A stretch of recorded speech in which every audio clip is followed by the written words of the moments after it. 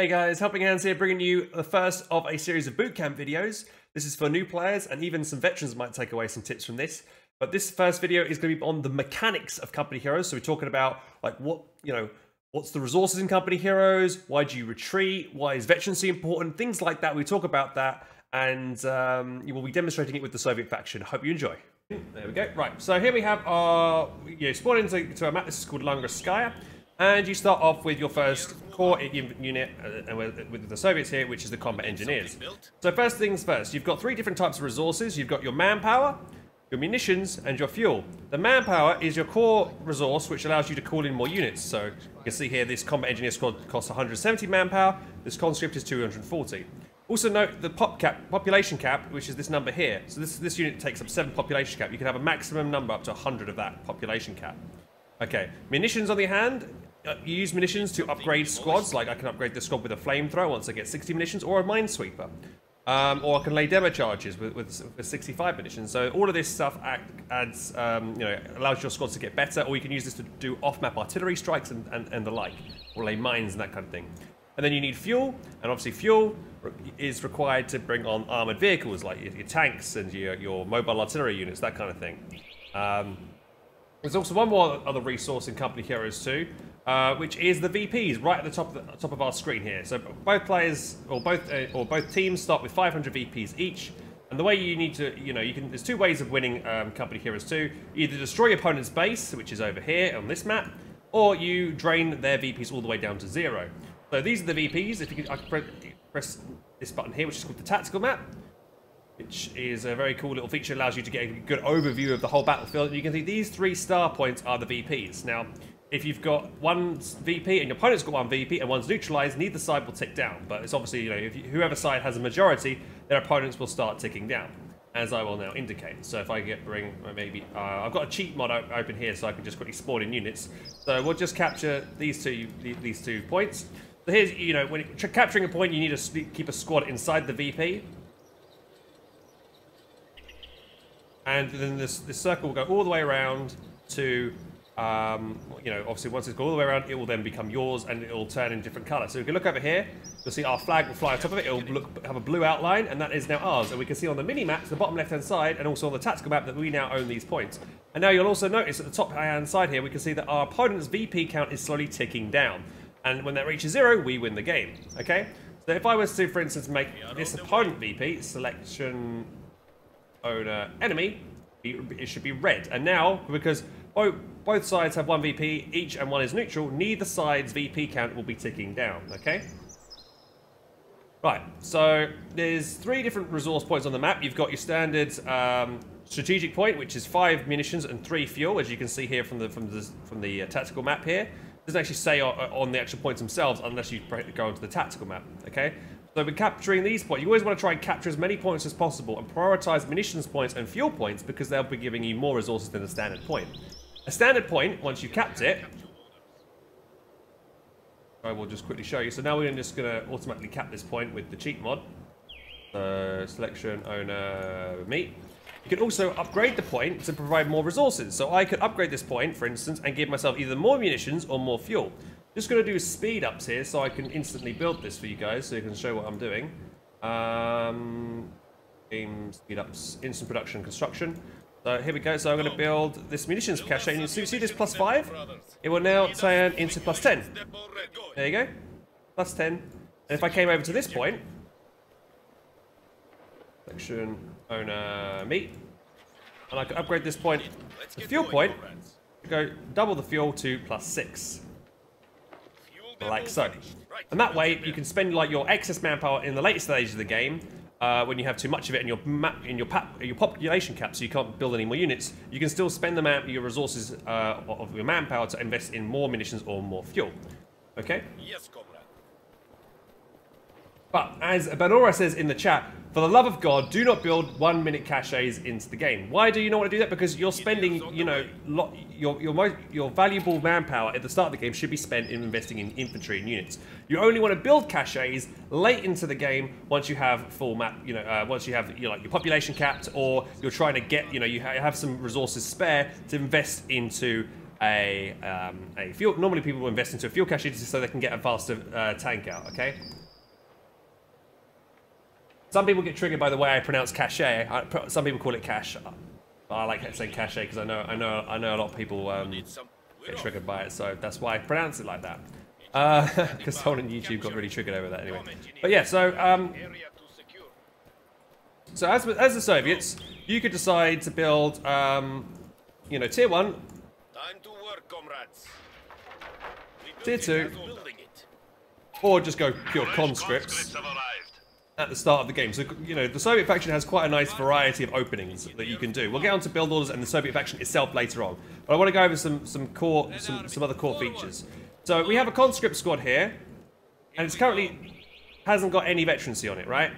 And you always want to try and keep your squads alive because through fighting they will level up and unlock more abilities and become more accurate and be able to receive more damage, basically. So, I mean, we have a normal conscript here, and I will just show you the differences. So we're going to make this conscript, make it veterancy 3, right? And then we'll have a brand new conscript over here. Okay, and we'll be fighting. I don't know. Well, let's fight. I'll put these guys here. And I'll put down some, let's put just down some Volks Grenadiers, okay? Okay. Then we'll do the same thing over here. Volks Grenadiers, okay? So this one's veterancy 3, and this is the vanilla veterancy, okay? So now, watch what happens in these fights then. So I'm gonna make this selection owner enemy. Selection owner enemy. And you'll see through these fights, this is kind of an even fight or I'm losing this fight, but over here, because this conscript squad is veterancy 3, we're absolutely demolishing this Volk squad, okay? See that, look how easily and how quickly we're killing that squad compared to over here. It's quite an even fight, and we're actually losing that engagement, okay? So that's why veterancy is so important on trying to keep the squads alive, because, you know, later on into the fight, later on into the game, you know, you'll need that veterancy to stay alive. See, we lost that engagement there, and conscripts are normally the squads that you want. They're good squads at fighting at close range, right? So, and then we actually lost that engagement over there, for instance, okay? So always want to try and keep your squads alive. If your squad gets low, what you need to do is learn to press the R button. So we're going to press R now, which is the retreat button. And we retreat the squad back to base if you want to save it. And squads that are retreating back to your base will take a lot less damage, and they'll have more chance to survive the fight, okay? So they're running all the way back to base, like here. Now, if you wanted to heal your squad, you can reinforce it back to full strength by spending manpower and pressing the F key. There you go. And now they reinforce. Obviously, reinforcing won't happen instantly. It will take some time because I've got the speed ups at the moment, but you get the idea. You press F to reinforce. But we also notice here that this squad is still not fully healed up to its maximum potential, right? Because each member of this squad can take a certain amount of damage before they die. Now, if we want to heal them fully, we have to invest in medics. So we can get the field infirmary up. And in a second, you'll see some medics spawn out from the base, and they'll come over and then they'll heal your squad. And then you'll get this big medic symbol above their heads, and you can see that their health at the bottom here is slowly recovering back to its maximum capacity. And you always want to try and make sure you get your squads back to base and heal them up and go again. You never want to be losing squads, okay? Show us the medics that these lovely ladies love crouching. You know, I don't know why they're always like hunched over, but the medic ladies are like little gnomes, little goblins. But there they are over there. Okay. So let's bring out some other things. Let's talk about supporters. So these are core infantry units, right? So this is a combat engineer. So this squad can obviously build mines. It can lay barbed wire. Barbed wire. I'm also just going to build some cover here, for instance. Where should we build cover? Let's come over here, actually. Or... yeah, let's just come here. Right. So we want to build cover. Like, if we're capturing a point, like, you always want to be trying to build, like, take advantage of the squad that's just not doing anything. Because this squad would just be sitting here being idle otherwise, okay? So building cover makes it more likely that you can be able to defend this location against enemy. Now, what is cover? There's 3 types of cover in Company Heroes. There's green cover. There's light cover, which is... so green cover is represented by a green shield. A yellow shield represents medium cover. Thank you very much to 180 for the Twitch Prime sub there, dude. Thank you very much. And there's negative. Well, it's actually 4 types of cover. There's no cover, like so, like these. And these dots indicate where you're going to put your squad, and you can see where the cover is. And then there's negative cover, which is red cover, and that's normally on roads. But this map does not have any red cover because it's all like a dirt roads. But there's negative cover is indicated by a red shield. Okay, so squads that are in cover will be a lot harder to hit. Okay, however, the one thing that hurts units in cover is flame, is incendiary damage or flamethrower damage, like this. So if I was up against an enemy that was in, like, behind this cover here, or in a house, houses also give squads green cover, okay, then flamethrower damage or incendiary grenades will do a lot more damage than if they were out of cover, for instance, okay?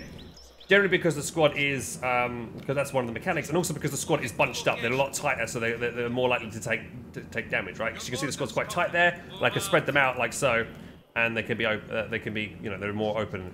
To actually get the squad to face a certain direction, I right-click and drag, so I get them to look a certain way. I could get them to go this way, go on the cover, and look behind themselves if I want them to, but, you know, the enemy's to the south, so we want to, you know, we want to be looking that way.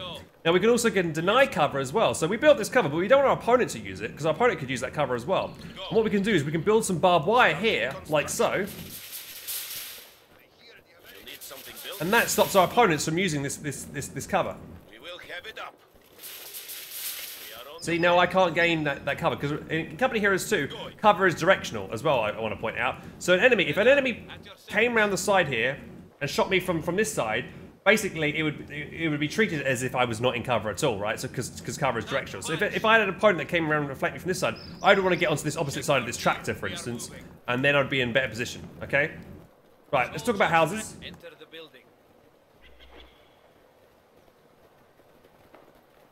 So now we are in a house. Let me know, chat, if I'm talking too quickly.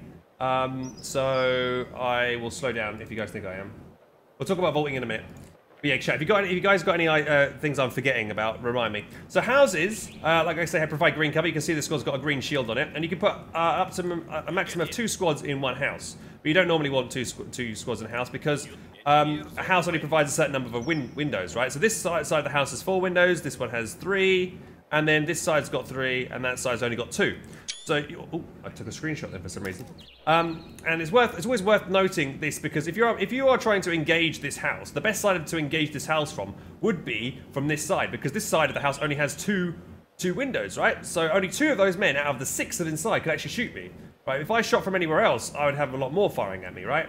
So that's what you want to do. And normally I would want to assault this position with a flamethrower as well, and I could clean the squad out. Okay, right. We'll talk about vaulting now. So we've got fences here, or stone walls here with these stone walls and fences. If you wanted to jump, or even cover, let's just build another set of cover. So if I wanted to jump over this fence, I could just right-click on the fence itself, and my squad will jump over it. Same thing with the cover here. If I wanted to, let's say, enemy came from behind me, jump back over on this side. Now my cover is protecting me from an enemy that might be over here. Okay. If you missed the start, guys, I will be uploading this to my YouTube channel, and I will answer any questions you may have throughout the stream as well. Okay, so we've talked about cover. Oh, let's talk about suppression and support units now. Okay, so, right. So we got some support. So this is, so tier 1 gives you like your core units, like a penal battalion, it's sniper. So a sniper, a Maxim, a mortar, and a Ziz gun. We'll bring these 4 units out. Quickly go through what they do. Actually, let's just spawn one in over here. Right. So all these 4 units are considered support units, okay? The Ziz gun is primarily used to counter armor, and you can see here this line, this cone of arc here, it gives us its range, and any unit, any vehicle that comes into this arc will get shot at. However, there's line of sight. Let's talk about line of sight actually, and fog of war. So we're going to come over here with this squad, this gun. Right. So units in Company Heroes 2 can't see past sight blockers such as hedgerows and buildings and stuff, right? If I had this conscript squad over here, I'm unable to see past this area over here, okay? Because, you know, it just doesn't make, you know, realistically in real life they wouldn't be able to see past there. So this could actually, you know, you can set up good ambushes and stuff like that basically by utilizing this, okay? So, and also you see this cone of arc here, so I could actually use attack ground with the button E. So if I knew there was a bunker here or a tank here, I could use attack ground with my Ziz gun to actually shoot through hedgerows to hit that enemy unit or vehicle that's lying over there. Okay, so you always want to try and use attack ground if you can't actually see your opponent automatically. With if it's been blocked by line of sight. Now you can't shoot through a building if it's still standing. But you can still I can still damage that building from this side, okay? So if I wanted to set up this cone of arc, you hold right click and you drag where you want it facing. So let's face it right down the center there. And I've also got it on prioritize vehicles. So here's what you want to do. If I press D, it will now just shoot infantry as well, which you don't want it doing because it's a Ziz gun. It'll only be effective against vehicles with its default fire mode. So then you want to, if you press D, it will only then fire at vehicles, even if enemy infantry come into fire. But if an enemy infantry squad was here, let's just spawn in a. This is only specific to this unit, so this is something I want to talk about with. Moving to capture. Okay, so we know there's a grenadier here, basically. Okay, so each unit has kind of specific abilities, and this is the only anti-tank gun out of all the other factions that can do this ability, which can do a light artillery barrage. So if you know an enemy location, I can press Z, and then so then it brings up this kind of area where inside that circle is where the rounds will likely land, and I'm going to put it directly on top of that grenadier squad, like so. And then it'll start lobbing rounds onto that, and that'll be effective against infantry, okay? You can see it's doing quite a lot of damage there, and it wipes the entire squad. So it's quite accurate with its rounds, and you can see it's firing because it's got that kind of mortar little round on top of it. Okay, and then but you had to spend munitions to achieve that ability. Okay, so that was the Ziz gun. So a sniper is a unit that has this big circle circumference around it, which means that's its max. This gives it a max range, and this unit is basically what you want to do with it is just keep using attack moves. You press Q. You shoot an enemy unit and then you backpedal with it, and you just keep picking enemy models off one at a time. You do not want this unit in close combat. If it gets into close combat, it will die immediately. It's a very fragile unit, but it's very good at bleeding your opponent, right? So you can do damage to your opponent, but not receive any damage yourself with this unit, okay? So there's a way to slowly grind and win a war like that. So now we also have a Maxim, which I'll now show you. So a machine gun. So every faction has a machine gun. So if you're talking about the Americans, they've got the 50 cal, the Germans got the MG34 and MG42, Soviets got the Maxim or the Dishka, and then the British have the Vickers. Now, again, the same thing here, they have the same kind of cone of arc, and that's where enemy units come in and the machine gun will shoot them. But if an enemy squad came around like here, this way around, and flanked the squad, the MG would not be able to retaliate because it's not set up that way. But if I wanted, I could then do the same thing with the Ziz gun, click and right click and look, again, direction the flank is coming from, then I can deal with that incoming flank, okay? Machine gun ready. Right, let's talk about suppression. Let's spawn in a bulk squad here. Right, selection, owner, enemy. Right, so this Maxim's now going to open up onto this bulk squad. Now this bulk squad is, with this little exclamation mark triangle symbol, means it is suppressed. Suppressed squads basically are useless. They can't do anything in terms of fighting. And now that the squad is pinned, all you can do with that squad now is retreat it, okay? So that's why machine guns are very good, because you can, you know, utilize superior firepower to make the squad, you know, render them useless, basically, okay? Now, we've also got a mortar here, and you can see why a mortar is very good here, because the squad is immobile and not moving at all, the mortar is very good to just pound the enemy down and kill them. And also, mortars are very good against killing support weapons, machine guns that are inside buildings and stuff, okay? Now, the mortar, the mortar will automatically fire at anything in its range. Thank you, Brickman, for 14 months, dude. Cheers, mate, for the support. And you can press Z here, and then you can start bombarding an enemy position with the mortar. The mortar, once it has munitions, it can drop a flare in the sky as well to give yourself vision, which can be very good to give yourself an idea where you want to bombard next, or where you want to, you know, to set up for your next attack. So if we saw like an enemy machine gun, for instance, here pointing this way, we would know we need to go around to this side of the map, come around and flank around this side to try and deal with that machine gun, or would get the mortar to bombard it. Okay. So there's your three kind of main core support units. You've got your anti-tank gun, your machine gun, and your mortar. They're kind of your three core ones, and then the sniper is like the extra kind of support unit there. That's it. So this is kind of like your core infantry there. Okay, let's get onto some vehicles. So we'll just quickly build another engineer. We'll build our next set of tech. Heavy vehicle. Let's get going. Build tier 4. Oh yeah, we can also talk about hold fire. So snipers and Ziz guns can hold fire if you wanted to.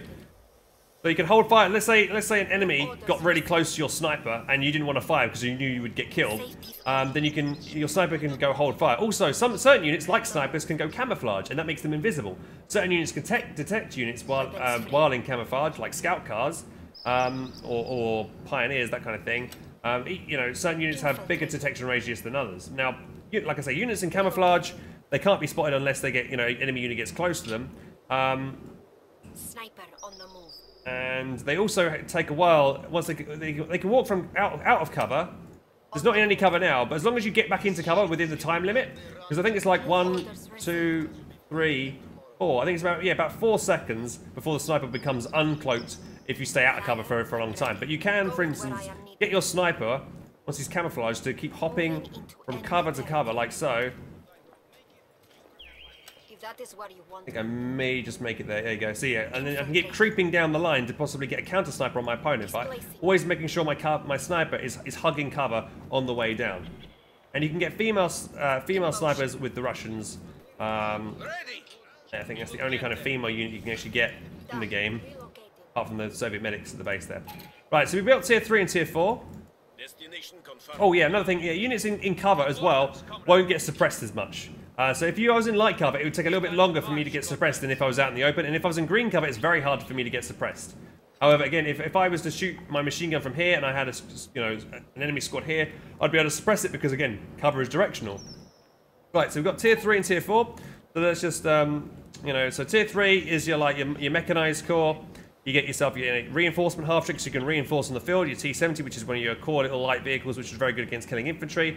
Then you've got your SU-76, which is kind of like a light armored tank destroyer thing. Then you've got your Katusha, your T-34, and your SU-85. That's your bog standard Soviet army. Let's just bring out, so you basically, same thing again. T-70 light tank has arrived.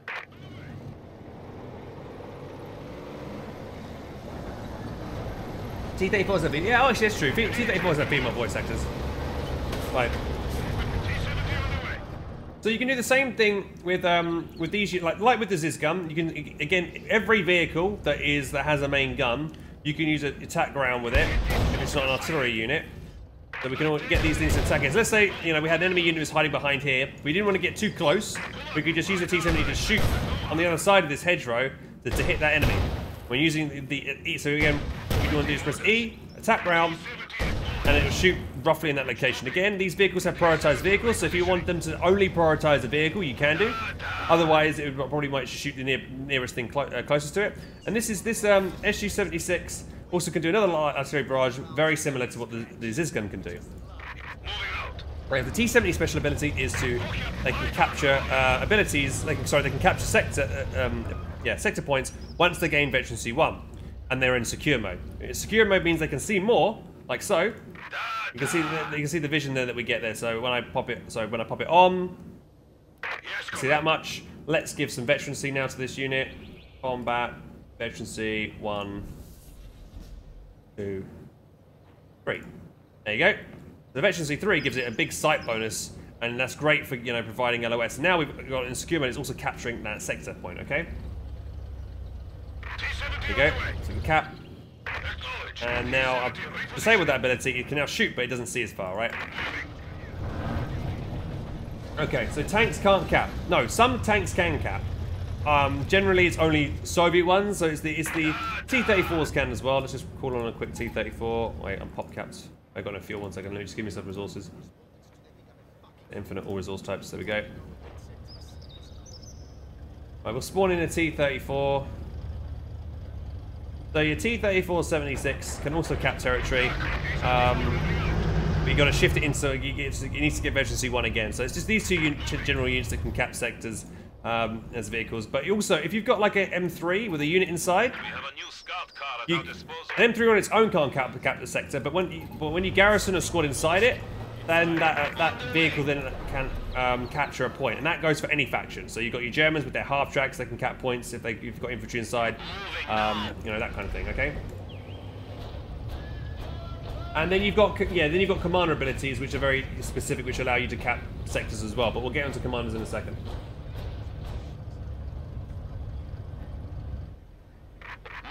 Right.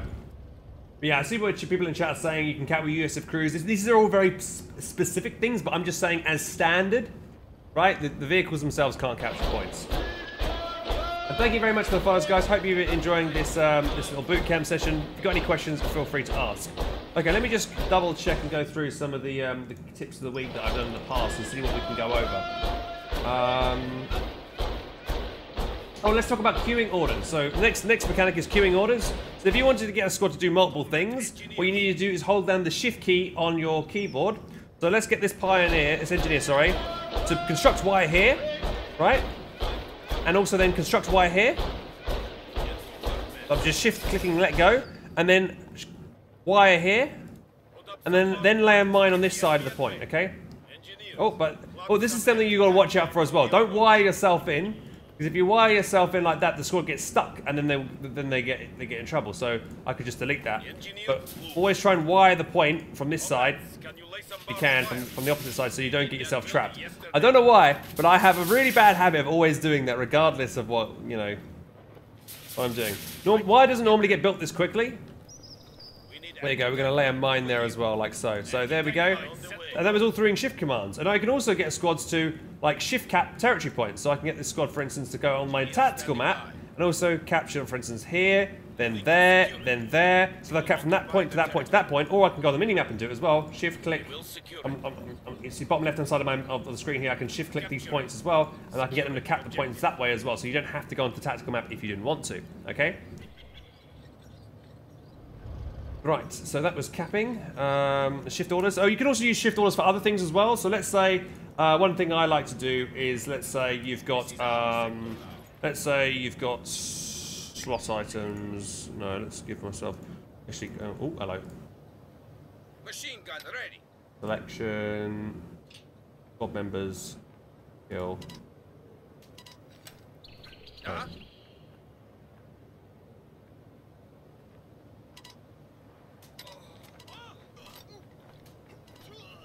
Okay, so we just killed those squad members, right? Right, let's bring back let's quickly make a new engineer. I can play him, save it, engineer. Okay, so let's talk about recrewing stuff now. So we've got engineer, right? Right, it says 2 here. It says it takes a minimum of 2 men to recruit it, but you don't want to recruit with 2 men, especially like on an engineer. Because if I recruit on an engineer, let's see if I can copy this really quick. Selection, clipboard, copy. Paste. Okay. So let me just squad members kill 1, 2. So if I was to recruit this Maxim with this squad, I would lose this squad, right? That squad now becomes a Maxim crew. Now you don't want to do that. You do not want to like take squads and grab other weapon crews and lose the original squad, because you can avoid doing that if the squad was at 4 men. So with Soviets, let's again. So let's have a 4-man engineer squad. We're going to capture this Maxim. Oh, it's been buggy. Let me try and make a new Maxim. 1 second. Soviets.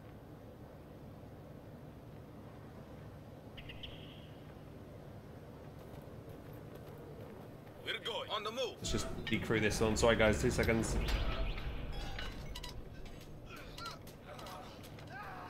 Okay, so yeah, if we recruit, this Ziz gun, for instance, 3 of those men go on to this gun, and I still keep the original squad, right?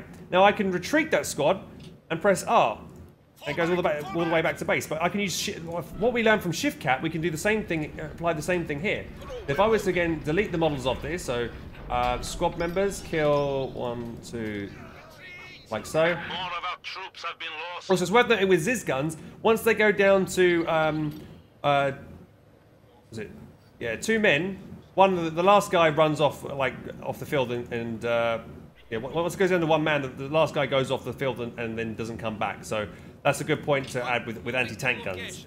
Right, so let's just get the, so let's use a conscript squad this time. So let's say we wanted to grab this and retreat the squad straight away.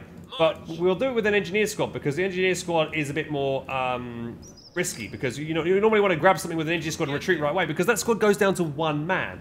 and that means, you know, obviously one man left is very easy to get wiped. So you want to go and grab this.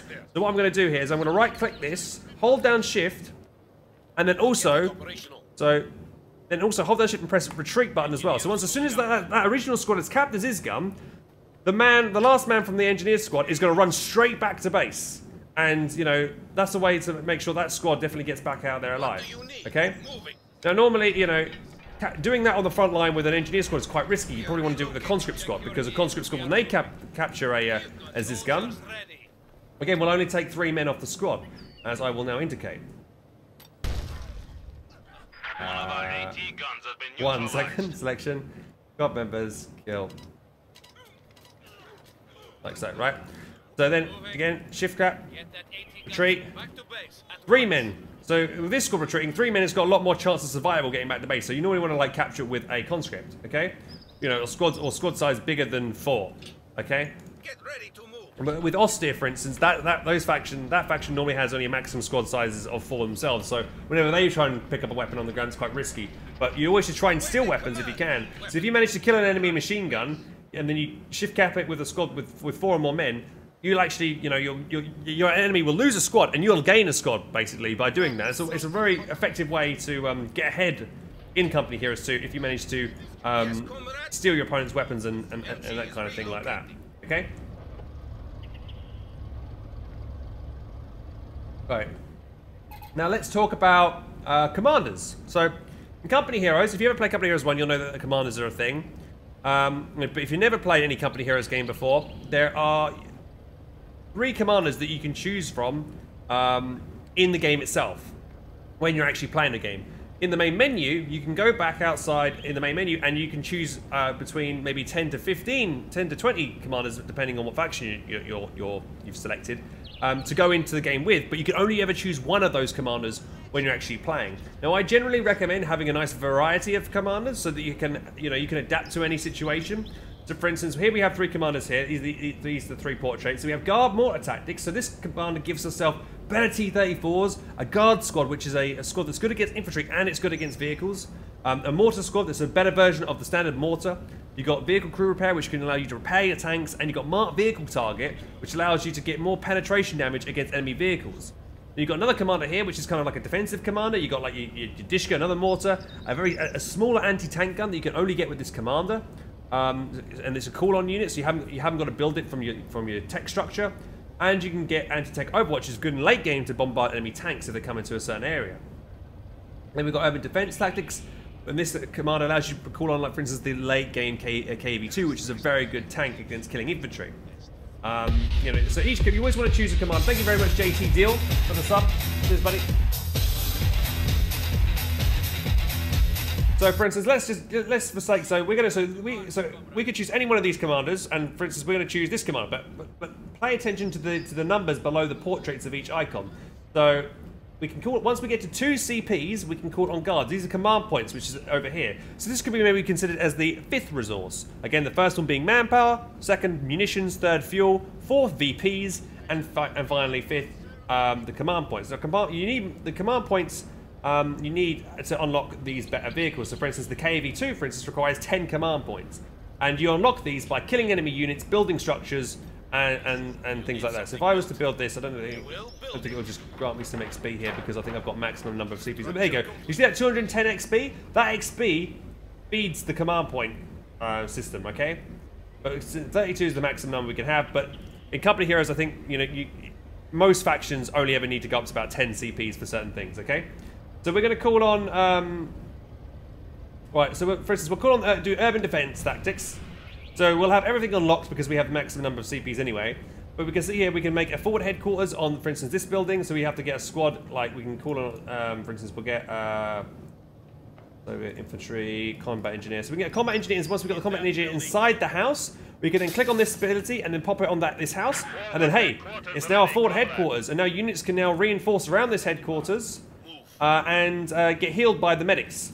Also, you can pop on this ability, Rally Defenses, which gives the squad more, increasing its defense and offensive capabilities, so it allows them to hopefully defend this. But if this building falls down and gets destroyed, then you will lose that ability, headquarters, and you cannot repair it, by the way. All these static structures, once they all get destroyed, all these houses, you cannot rebuild them. Okay, unlike your base. If you lose one of these buildings in your base, you can repair them, or rebuild it.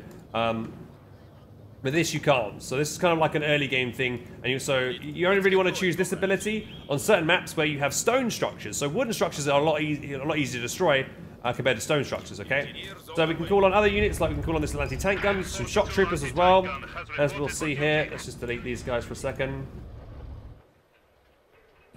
So here we have some shock troopers and the little anti-tank guns. This little anti-tank gun is a call-on unit, so that's 240 manpower. It's worse against killing vehicles compared to its bigger brother, the Ziz gun, but it's still a nice little unit to call onto the field. For instance, let's say if you hadn't built tier 2, if you'd gone into like a tier 1 build and you wanted to call on, you didn't have any way to kill an enemy vehicle, you might want to call on this to help you out. Then you've got shock troopers, so this is like an elite infantry squad, which you can only call in via a commander choice. They are incredibly good at close combat fighting, CQC. They have PPSH guns, they look like bosses, and they absolutely wreck face. They can lob grenades, they can lob a smoke grenade, and they can lob a standard grenade, which will do damage to infantry. So, We are on our way. like for instance, let's say there's an enemy over here, you can lob the nade, there goes the grenade. Because these normally share a cooldown. I'll actually put the cooldowns off for a second. Let me just show you guys. Sources, speed ups. Where is it?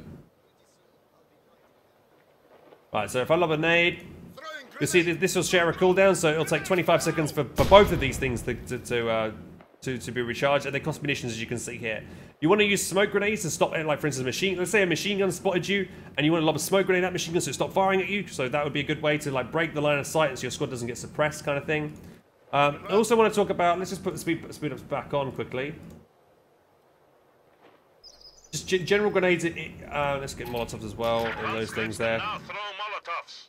So we've got this squad here, and we'll grab a infantry squad here, conscript. Okay, so many squads in Company Heroes 2 can lob projectiles, Stopping here. and whenever a squad lobs a projectile, you need to make sure that you're paying attention to the animation of that squad if you're potentially receiving that projectile, right? So, for instance, with this grenade here, if you pay close attention to the lead model of this guy, he goes into specific animation to lob that grenade. And if I press W, I can cancel that animation before he actually throws it.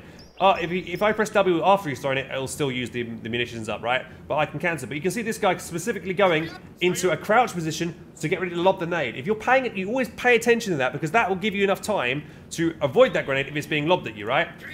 There you go. He lobs the nade out like that. And then you've got a little timer there to tell you how long it takes until it will blow up. Now, conscripts, very similar. They can do Molotovs, which is very good against enemies in buildings or in cover. And again, same thing here. Look at this guy. He's going crouched. Let's get closer here. We'll just lob it here. You can see him. Very specific animation. I'm cancelling it before he does it. Because you might want to cancel the animation before they actually throw it, because the enemy squad might have realised that you've moved, and then you can lob the Molotov down, and it will do a lot of damage to anyone that's sitting in there. And you can actually damage yourself. If I sat in that Molotov, you can see I'm taking damage from that. So I'll take friendly fire from that if I'm not careful. Okay. This is a lot to take in, I know, but we'll be going over all of this again throughout. We're doing 4 streams this week, 2 hours each, where I'm going to talk you guys through how to play Company Heroes 2. I'm basically talking through the standard mechanics of the game at the moment, and I will put this on my YouTube channel as well later on. So if you miss anything here today, you can just go back on that and you can check those videos out. All right, let's call on this KV2, the big boy. So these are your elite tanks. Again, they can only be called in via commander. They cost a lot of resources and a lot of CPs. And certain things they require. So, for instance, to have this onto the field, you can only have one of these onto the field at any one time, by the way. It's also worth noting that you need certain tech to call it in. So, yeah, you need 10 CPs, but you also need to build your tier 4 before you can call it in, right? Heavy tanks standing by. The benefit of being able to call it in, it doesn't have a build time as well. So this thing is really good against infantry. I can, like, get it to bombard certain locations. This is its attack ground range limit. So I can... It's giving me a no entry symbol here, which means it can't shoot that far. But if I go back this way, I can shoot that way. And then you can see it fires immediately where I want to fire it, over there. If I put it in its firing position mode, like so, it can fire a lot further. Might even be able to hit this Volk squad over here, actually, that's just chilling over here, yeah. Putting rounds on the enemy infantry. Just taking a second. There you go. And we're going to take that guy out. So, but having this ability active means it's immobile, right? There you go. And we just killed that Volk squad there. Okay? So that's, and you can also have it, again, prioritize vehicles. We can have it on hold fire so it doesn't shoot. Maybe you want to save that round. You know, want to make sure you save the round for a retreating squad rather than something else. Like so. 2 seconds, I'm just going to turn off my heater because it's burning my legs.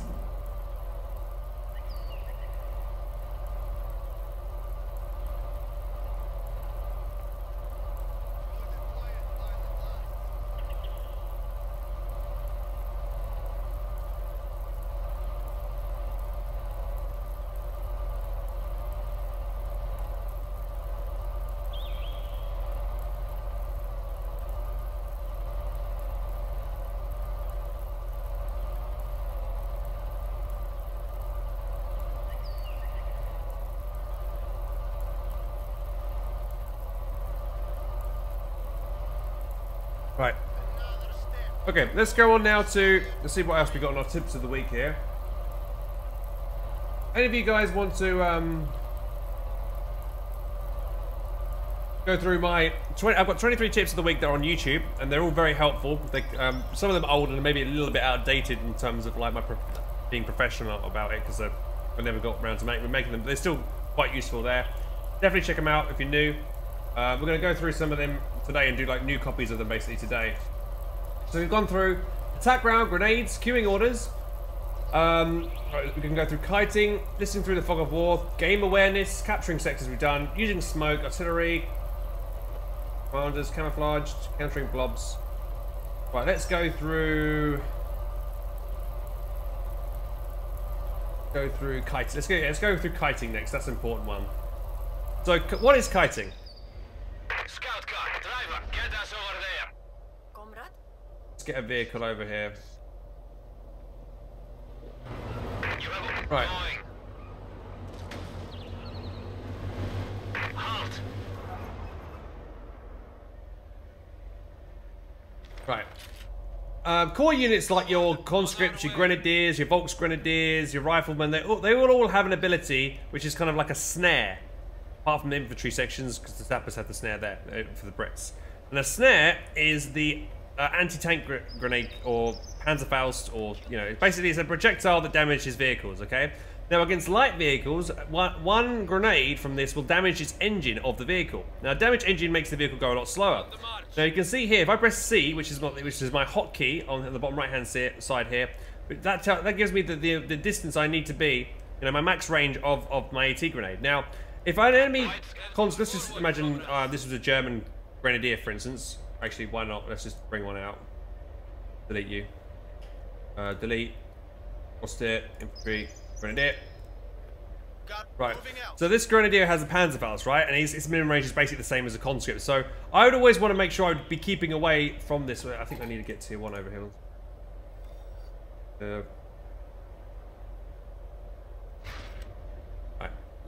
Right, so here, again, and this is our Panzerfaust range, okay? You can see this is our range.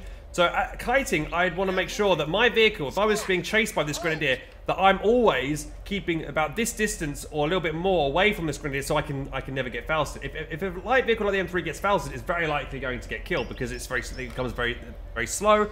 And if it's off-road, standard infantry then can catch up to it and then finish it off. Or maybe, you know, because this doesn't take too long to recharge as well. So I'd want to be chasing this, and then I'd want to make sure that this vehicle was constantly backpedaling. So what I could do here, let's just give an example. We are on the way. Scout car is on the move. You have orders? Okay. Walk. All we do is walk. Right, let's just do you. Relocating. So we'll see this enemy. See, the grenadier is coming closer to me, so I want to just be constantly backing away here, so I can be doing max range damage with my M3, and not be taking damage from the Panzerfaust. Okay, so just keep backpedaling away like this, And if I do this, you know, I'm slowly killing off his men, whereas I can just jump out of this M3 and repair my damage and not lose any manpower, basically, by doing that, okay? This is the way I can just, like, keep backpedaling so that I can jump out of the vehicle, press Z to repair. So all cool infantry, all cool engineers can repair. So with the Soviets, it's combat engineers. With Germans, it's the Pioneer or the Stern Pioneer. Brits, it's the Sapper Squad. And for Americans, it's the Rear Echelon. But Americans have a specific mechanic where their vehicle crews can jump out and repair themselves, okay? So that's why I'm talking about kiting. You always want to make sure you keep yourself a certain distance away from like units, infantry units like Grenadiers. Now, let's say that was a Pioneer. A Pioneer, I wouldn't have to worry about running away from a Pioneer, right? Because a Pioneer doesn't have the ability to lob snares at me. So that's why I say learning, you know, the game's mechanics and the units themselves is half the battle. Because once you realise what units can damage you or what units pose a threat, then you know how to play against them, right? So if it's a Pioneer, oh, I can get up really close and personal there with my M3 because the closer you get, like this is the standard for every unit in the game. The closer you are to something, the more damage you do, apart from the universal Bren gun carrier, I believe. That's the only vehicle, I think, in the game that actually does more damage at range than compared to everything else. But generally speaking, most units do a lot more damage up close and personal, okay? So you want to make sure you've got your M3, you know, against the Pioneer up nice and close and personal and roasty toasty them, right? Now, there's other units, for instance, the Volksgrenadiers squad, in the start of a game, right? These guys don't have access to Fausts at the start of the game. Now, why is that? Because they need one of their buildings upgraded first. So, like the first 3 or 4 minutes, you could be really aggressive with the M3 and get up close and personal with these Volksgrenadiers. But as soon as it's like 4 or 5 minutes, I wouldn't do that anymore because then their Faust would be available and then they could do damage. So again, this is about learning the mechanics of the game, learning the timings basically, and that kind of thing. So like another thing, like you know, as a general rule of thumb, you know, good players generally around about 7, 8, 9 minutes. That kind of mark is when you'll be up against the first, for instance, T-70 or Panzer II. Then if you haven't got AT by that mark, then you're going to be behind and you're going to be in trouble because that enemy vehicle is going to wreak havoc on you and you're going to lose the game. So you've got to make sure that you have like AT available around that time. Okay? Right. What else can we go through now? Let's just double check over here. Right, so we've gone through kiting. And you can also like kite with not just vehicles versus infantry, but you can kite with like tank destroyers, for instance. Let's say I had a Tiger tank versus an Su-85, okay? Let's say, or a Firefly. But we're doing Soviets here, so we get a tank here, Su-85. So this is a tank destroyer, right? This has got long range. However, it's very vulnerable to being flanked since it's got its main gun fixed.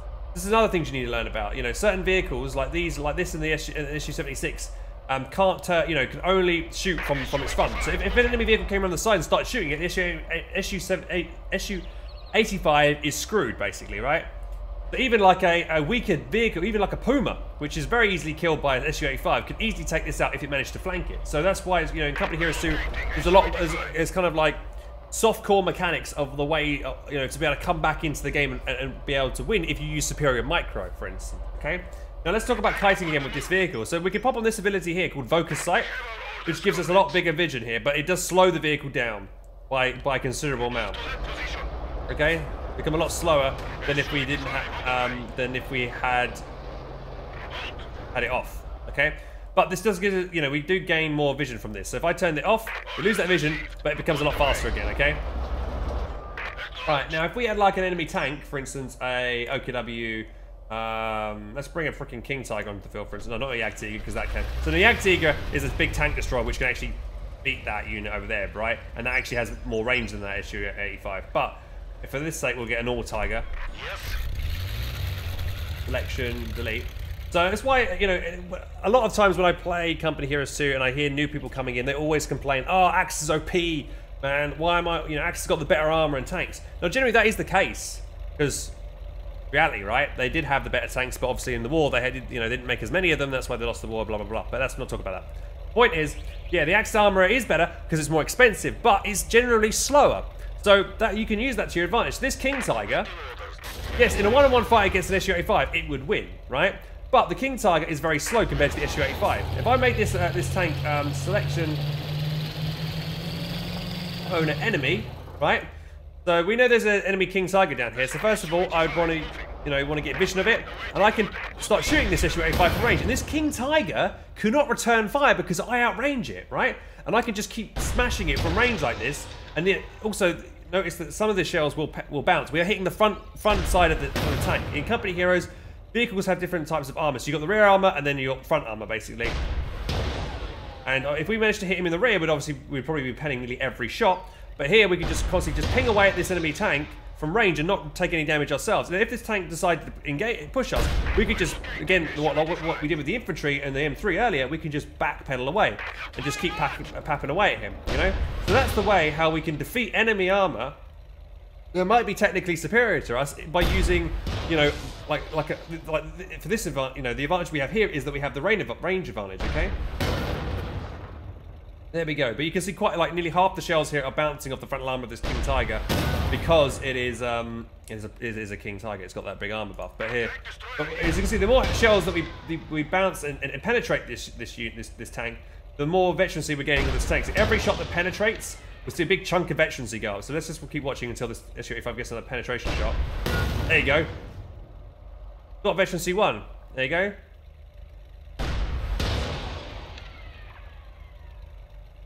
And now it's got veterancy 1, unlocks the tracking ability. So now, if I back away with the tracking ability, I can track enemy infantry that might be on the fog of, you know, that I might not be able to see through the fog of war. It's like a special ability that certain vehicles get, so, you know, and that's again, you need to learn all the abilities certain units have in the game because they will, you know, give you certain advantages. Okay, so if I was to come over here, let's just build an SU-75 over here. Hey. Yes, comrade. What am I doing? You're gonna hold fire, give me vision. Yeah, thanks. We'll make a T-34, right? Let's T-34. We're gonna reverse around here. And we're gonna shoot here.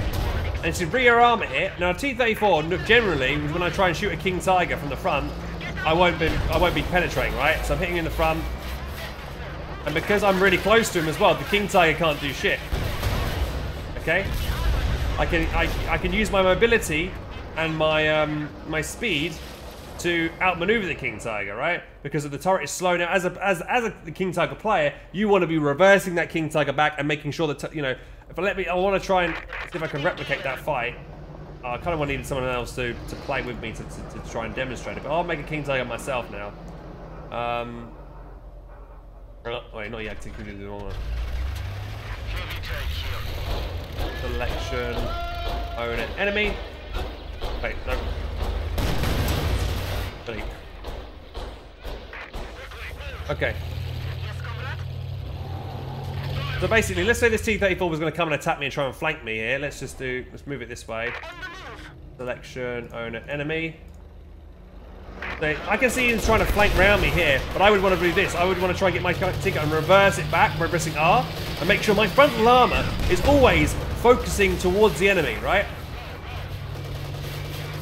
I always make sure I position my tank correctly, and I would always generally win the engagement. So you see, I came around here, saw him coming around to try and flank me in the rear, and then I reversed back, make sure I always got my front armor facing my opponent, and then you've got a lot better chance of doing better in that engagement, okay?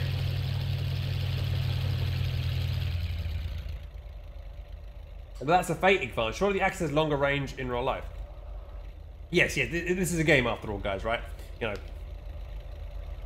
know, in real life, this would be able to shoot a few miles, right? And so would this. But this distance here is what? Not even that. It's it's not even 1 mile. Yeah. But obviously, this is a game. But generally, you know, each unit will have certain advantages over the other. I mean, you know, the Axis this time, for instance, will have, you know, let's call in an austere elephant, for instance. The elephant. Now, the elephant is a tank destroyer just like the SU-85, but it's a better version of it. Better version of tank destroyer. It does more damage, it's got more health, and can smack and do, yeah, basically, yeah. It's very good. However, again, it's a fixed turret and it's very slow to position, and it's very vulnerable against infantry. It can't do any damage against infantry. Generally, tank destroyers won't be able to do damage against infantry at all. Like the SU-85, the elephant, the Ag Tiger, they're all not very good against infantry. So, but again, because it's immobile, it's not very mobile. You can easily flank it around the sides and stuff. With even if you just try to reverse it around, it's just too slow and too immobile. So with these units, these like I call these like sniper tanks. You want them at the back of your army, picking away at enemies because their vision, their range is really far. This elephant can shoot up to here. See, that is massive range, and it outranges the Su-85. Okay. So always try and utilize that advantage. You do not want this unit in the front line because if it's so close to the enemy, it makes it a lot easier to flank. So you want it at the back of your army, papping away, and also you want to make sure that its flanks are protected. So if I had my elephant here, for instance, I'd want a mine over here, a mine on my flank. Maybe a machine gun covering my angle. I'd always want to be able to. A lot of things I always tell people in Company Heroes, so you need to try and always have a good supporting army, right? You always have units covering each other. Like your elephant complements your machine gun because that elephant is now stopping enemy armor from damaging your machine gun, whereas your machine gun is complementing your elephant because that machine gun is suppressing enemy infantry that could move up and maybe snare the elephant or blow it up, for instance, kind of thing. Okay, so you want to be trying to use your units in unison with one another. Okay. Do mines count as a supporting army? Yeah, you can consider mines as that. They are. It's like an element of support that helps you. Right, let's see what else. So we talked about kiting, tanks and stuff, mobile, rear armor hit. If you hit enemies in the rear, they'll do a lot more damage. Also, thank you to Such Is Life for the follow 3 minutes ago, dude. Thank you very much. And you've got other bits. So like the King Tiger has 360-degree vision. Sorry, yeah, every vehicle has that. But I mean, it's got 360 turret traversal. So, but you can see how slow the turret traversal is. I told it to attack behind itself. And that was just really, really slow to do that, okay? So you don't want your Tiger tank doing this and shooting like that because it's odd. Now, that was a manual attack ground, and then after a while, when I tell it to stop doing that, it will automatically turn its turret back to face its front, I believe. Like so, okay? But let's say there was an enemy over here. I wanted to shoot them immediately, as fast as possible. If my turret is facing one way, I can speed up the turret traversal by making the tank point a certain angle, right? So let's say I wanted to shoot behind myself. Again, I would want to reverse around there and take it around. But I'm pressing R on my hotkeys here to get this tank to reverse. I could also just right click behind me and it would also reverse as well. But if I was to do that over here for a long distance, it would want to turn around because that's the most efficient way it would get there. It would get there a lot quicker by turning around to do that. However, you always want to, like I say, if you're getting attacked from the front, you always want to be reversing backwards towards your base or your front, to where you're safer, rather than doing this. Let's say, like clicking this.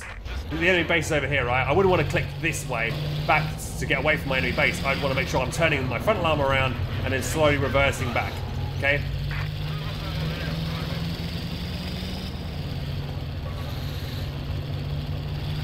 Or, and then I can always tell it to go to the left or to the right. It's really easy to move. I can do shift orders as well, for instance. I can say, right, I want you to go here, and then once you get to there, I want you to go there. Hang on a minute, you go there.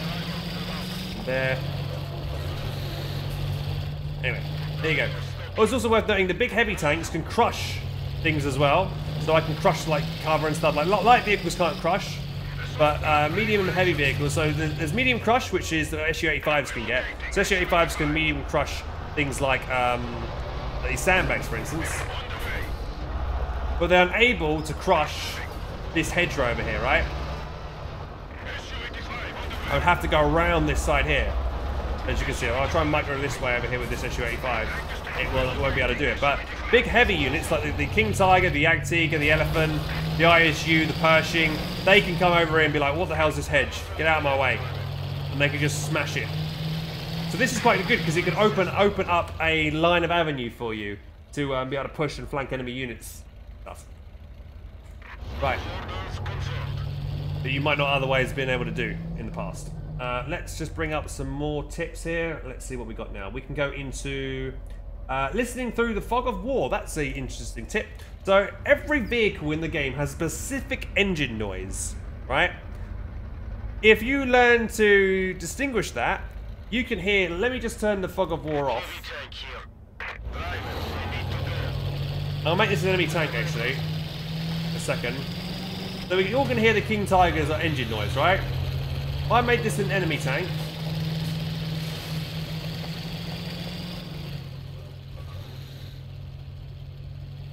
We can't see it, but we can hear it, right? If I come over here, can't hear it, but we can hear it, hear the rumble. And also look at this. I've told it to go over here, but we can tell where it's going because we can see through the fog of war where it's crushing, right? So we know the king tiger was over here. So it's paying attention to those vital clues and sounds.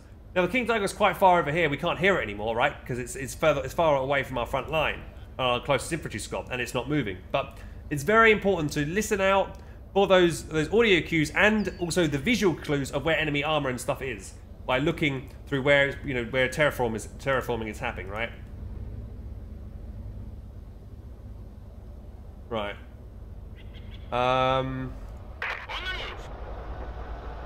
Also, like for instance, like a panther. Let's get, again. I'll get an OKW panther out as well, for instance, or just maybe just go tanks.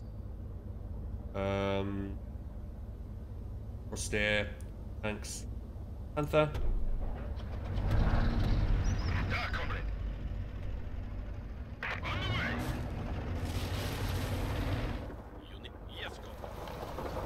So you can tell it's quite heavy. Let's get going, comrades. And look, now it's getting closer to my combat engineer.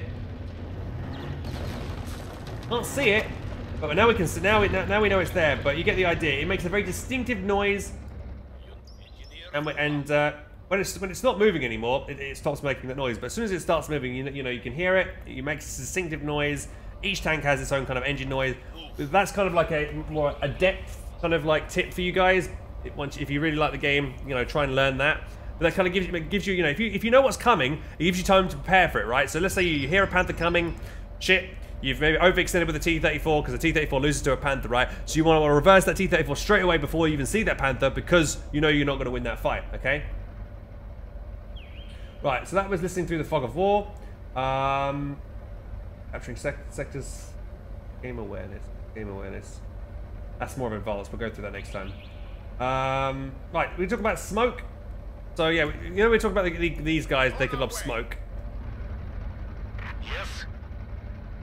Let's just give an example of smoke here. Let's get an austere machine gun here.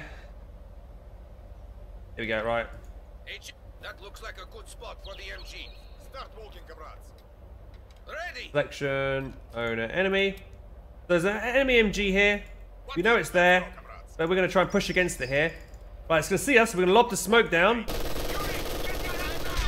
So we lob the smoke down. So that breaks the line of sight of the MG, and it can't see us anymore. So we can now get closer with the shock squad. We now no longer get suppression. We can now probably sneak past him before he's got a chance to shoot us. And we can get in there and actually murder that machine gun using smoke. Right now.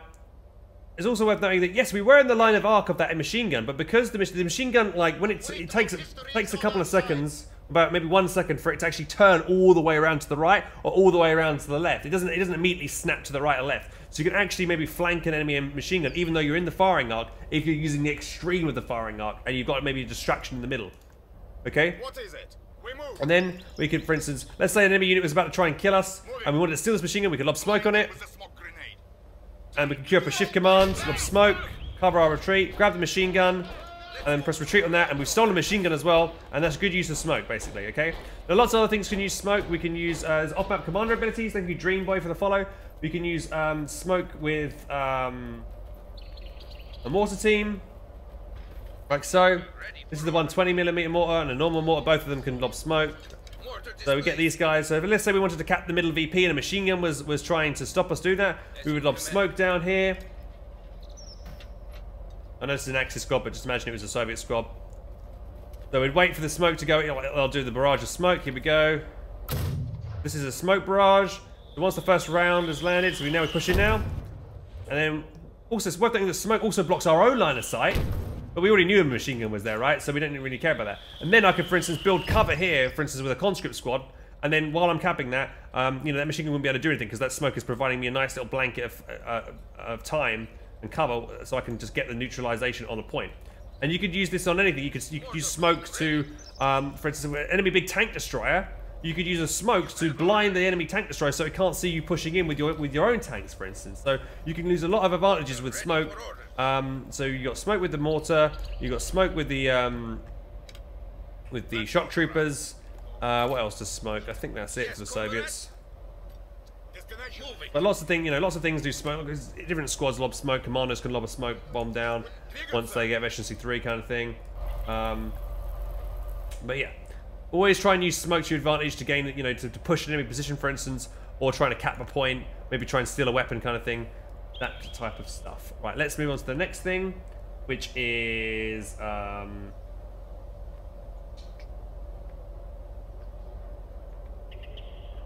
artillery. Go through artillery. Yeah, we can go through some artillery things. Right, so we go through artillery. Let's bring out our artillery unit. Ready.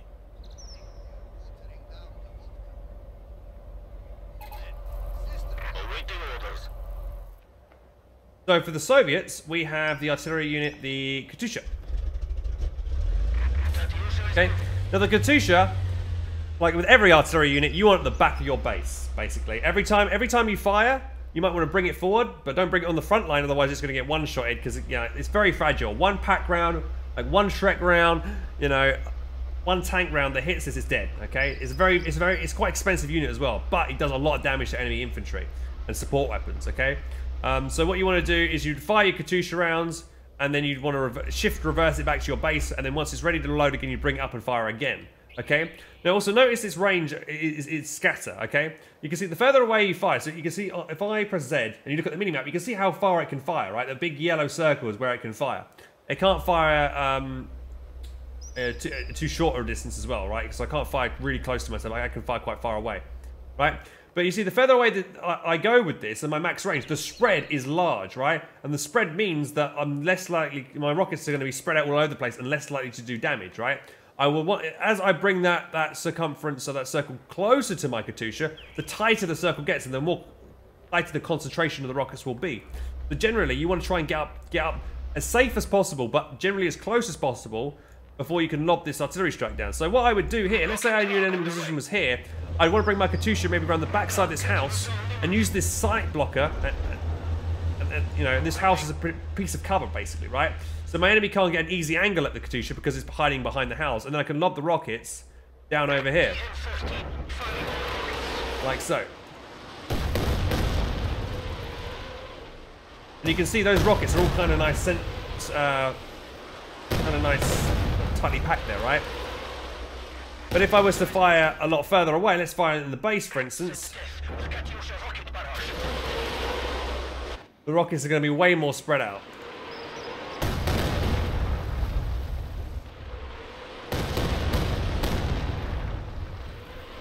Generally speaking. So here you got a nice tight formation. Here is a bit wider. Actually, that spread wasn't so bad. But sometimes, but with company heroes, RNG is a factor. Actually, this is something I probably should have spoken about earlier, but let's talk about RNG. So RNG is, sometimes a tank will penetrate, sometimes it will not penetrate. Sometimes a squad may, a rifleman squad may be able to get the last hit and kill the enemy squad and retreat. Other times it might miss. Now RNG is annoying and it can be a good thing as well. Like it swings and roundabouts, but generally you can mitigate the effects of RNG, on risk calculation, basically. Okay, so for instance, we know these rockets. If I fire these rockets over here, the chance of my rockets being spread is greater than if I would have fired them closer here, basically. So that's I can mitigate RNG by moving my truck forward closer to get the shots in that I need. So with and again with like a tank, if I was to shoot the rear arm of an enemy tank, I am more likely to penetrate it than if I was to shoot the front of an enemy tank, right? Now, you might have a tank destroyer and you might be chasing down an elephant that's one shot away from death, and your tank destroyer might miss or bounce 3 times in a row. That has happened. It has happened to me. It's infuriating, but it can happen. But that was the risk that I took. I decided, right, I'm going to push in against it. I'm going to see if I can kill it with the SU-85. I could, before I take that risk, I could be like, okay, I could lose the SU-85 in this engagement, even though it's unlikely, but can I afford to take that risk? And if I'm already ahead, I can replace it immediately. Maybe it's not such a bad. It might be worth trying to go for that trade and wipe it, right? Okay, and wipe it there. But that's like an element of RNG. You don't know what you're going to get sometimes, but that's what makes it fun to play, because never any engagement might pan out the same. You might a mortar round, for instance, might land right on top of a retreating squad and wipe it. Let's set this mortar Because, you know, you might tell a mortar to bombard here. Again, same thing with the mortars as well. You know, it's tighter circumference, bigger circumference there of the circle the further away it is. Same thing with like with the Katusha. So, but yeah, like, you know, you might be able to turn it to bombard here, but maybe not all the rounds might actually land them. One might land off to the side, which might actually get you the wipe, or might not actually kill the unit that you wanted to kill. You just got to, like, you know, deal with the fact that RNG will be a factor in Company Heroes 2, and you just got to tough it up, I'm afraid, and just try and you know, mitigate any of those factors there. Right, let's go on to the next thing. Thank you, Monkey, for the follow. Cheers, dude.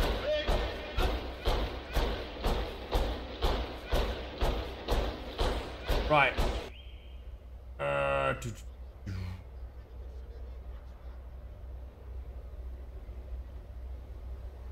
Tanking. He's a bit vague. Talk about mine. Oh yeah, let's talk about one of the other things. So I got 3 top tips in Company Heroes 2, guys. So my first tip is probably don't lose squads, as we talked about before. You always want to try and keep your squads alive because you know, it's a lot cheaper to reinforce a squad than build a new one, for starters. And second of all, the veterancy of the squad. The higher the veterancy the squad is, the more damage they do, the harder they are to kill, basically. Right? Okay.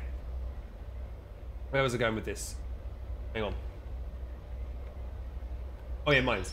And then the second tip was mines win games, okay? So I always recommend, whatever faction you're playing, you always want to be planting mines as often as possible, because I always see new players floating a lot of munitions and not actually spending that. Now, a good idea to place mines is like, for instance, this little road around here, enemy comes around the side here and try and execute a flank on my cutoff. So I might want to put a mine down here, for instance, to stop that enemy from coming around that side. So you always want to be planting mines, as, you know, often as possible whenever you can. Generally you want to put them in you know, like spots like roads or on the opposite side of your cutoff. So let's say, because I wouldn't want to put a mine on this side of my base, on this side of this point. Why? Because this is where I'm coming from. The enemy is going to be coming from the south and pushing this way. So I would want to put a mine here, for instance, right? So if he tries to take my cutoff, then he would not be able to, he'd hit that mine first, and that would be an easier time to counteract and chase him off. It's also, sorry. It's also worth noting, it's talking about cutoffs actually, you can see each territory point connects to another territory point, right?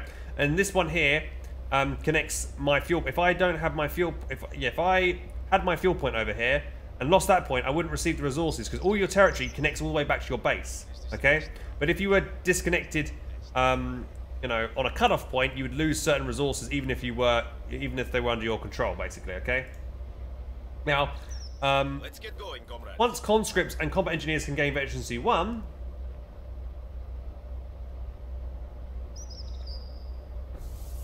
they have the ability to apply a trip flare or 10 munitions. Now this trip flare, if triggered by an enemy infantryman, will kill one of the models and also pop a flare in the sky to give vision of that area, which is quite nice. It's probably actually trip wire flares are more cost effective than mines, because a mine will always just kill 2 models of a squad, unless 2 squads go over the same mine at the same time. But generally, if one squad always hits a mine, it will kill 2 men, right? And a mine costs 25 munitions, whereas a trip wire flare costs 10. So obviously, 20 munitions you get 2 kills, 25 you only get 2. So the trip wire flares are generally more cost effective in terms of killing infantry. Now the mine also damages vehicles. So let's just make this mine an enemy mine, for instance. Selection owner. That's an enemy mine now, right? So if I was to get a vehicle, for instance, let's make a T-70.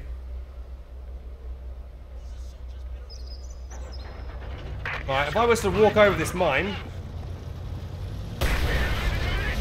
I'd lose quite a chunk of health, and also I'd get a damaged engine. Now indicated by this big symbol here. Now a damaged engine means that the vehicle is now very slow, and it can easily get picked off maybe by a pack gun or something, or like an enemy unit can chase it down and kill it. Now to get this, I can use an engineer to repair the tank back to full health, and once it gets back to full health, or close to full health, it'll lose its damaged engine critical. There, he'll be able to heal. But if I was to upgrade a sweeper, like so, a sweeper actually increases the repair speed of your engineers by, I think, 0.3.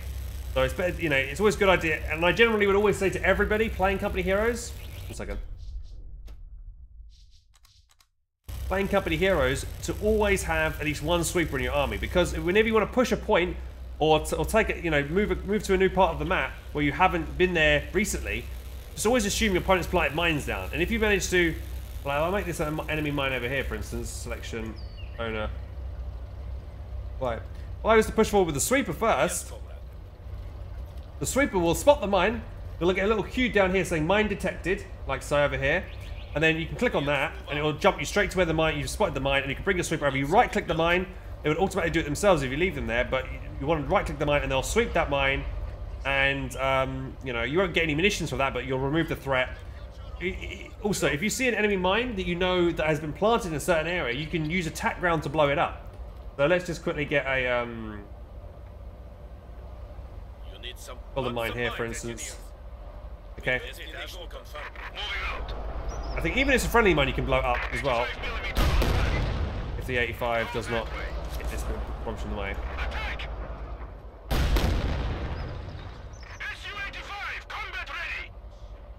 Not always that accurate. But generally, and if you see a mine, always using attack ground is a lot less accurate than if you saw the mine itself. But you can see I can blow that mine up if I knew it was there and I hadn't swept it, right? I can blow it up. So if I was to plant that mine there, get a sweeper over.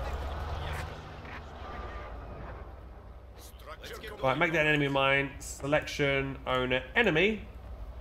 So if I wanted, if it was too risky, let's say there was a machine gun covering this mine, and I couldn't be able to sweep it. I could leave my engineers there and then get my tank or like a mortar or something to shoot it from range, and like that, and I can blow the mine up straight away. You know, a lot more accurate because I can see the mine rather than using attack ground. So that's another way to get rid of a mine. So you can do that with any kind of mine. As long as you've got sweepers nearby, you can blow the mine up safely with engineers like so. Okay, so You need something built? and any type of sweeper can sweep these mines, telemines, shoe mines, you know, different types of things. So there's like 2 different types of axis mines. You've got the normal bog standard shoe mine. You've got anti-infantry minefields, and then you've got the telemine. The telemine will only detonate when an enemy vehicle moves across it. It won't detonate if infantry cross it, but if an infantryman crosses the point, and you try to manually detonate it by shooting at it, the enemy infantry on top of that point will probably die. Because it's a telemine. Telemine does a lot of damage. Okay? And a telemine will generally, any light vehicle, like a T-70, a telemine will one-shot them, okay? Easily. Now a normal mine against, like a shoe mine, will generally, not all the time, but generally one-shot an M3, like we have here. White scout car, ready for orders. And yeah, so well, that's about mines and explosives. I mean, you can also do demolition charges. We'll talk about demolition charges.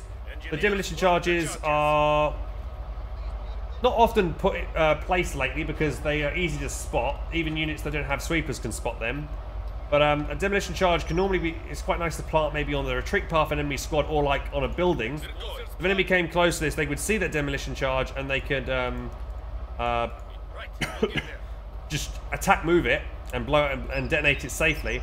I can click this button here and it'll blow up whatever's nearby. It's very good against killing infantry. That if infantry walk over, you can blow them all up. It does damage against vehicles as well. I can put a demolition charge on a building, so if an enemy squad try to get into a building one side, I click the demolition charge, the whole building will collapse generally. So there you go. Right. Next, bit of thingy-majiggy.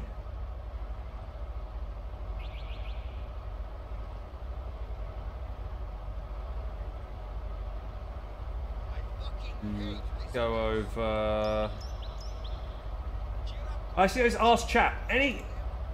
Any more kind of things that you've scratching your head about and thinking, oh, I wish I learned more about that, or I'm struggling dealing with this. Could you ask me more? Any questions you guys might have? Like if there's something you think, oh, I haven't covered yet, let me know. I've got some more things I want to talk about at the moment, but I just want to give you guys a chance to countering blobs. Here, no, just maybe when to build units, please explain the Katusha special ability. So the Katusha special ability is a creeping barrage. I hardly use it because, I mean, the standard barrage is just as good. Got to be veteran C1 first of all. The creeping barrage is V on the hotkeys. So basically, you can do multiple barrages, and it will slowly creep one way. So if I did it, so you can choose the direction of it as well. So if I left click down, and then I can drag it. So if I wanted it coming backwards and towards me, I could do it. Or if I wanted it going towards the enemy, I could do that. So I could do this. And it'll just slowly like come this way with those Katusha rockets. So it's like obviously it's creeping forward like that, you know.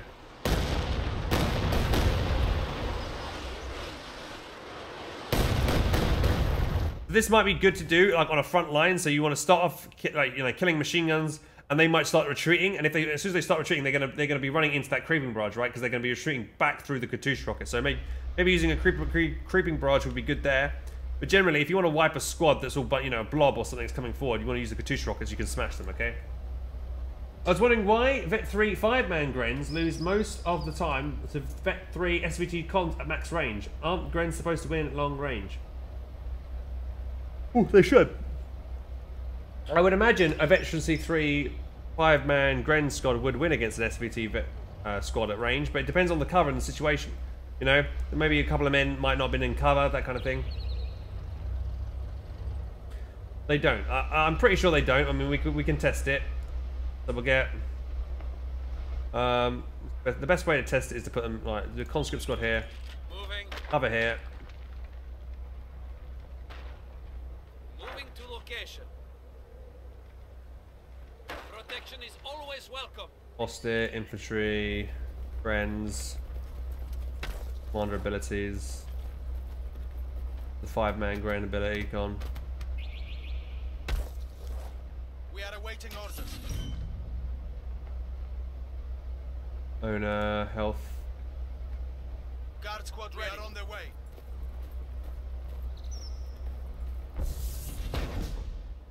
We have been rewarded for bravery.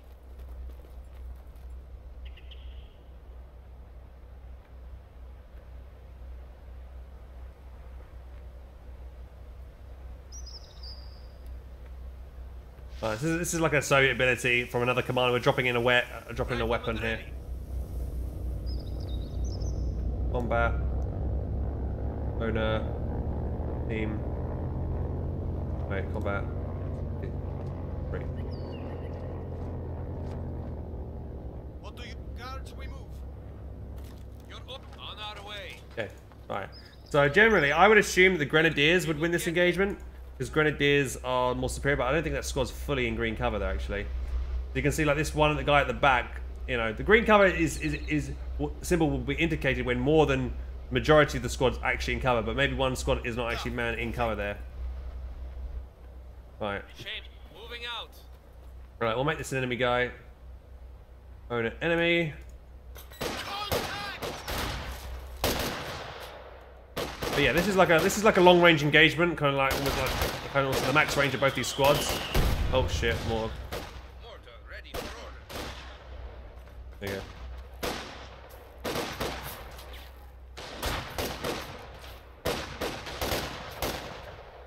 Should be a 7. No, it shouldn't be a 7-man squad because you can't make a 7-man squad with SVTs.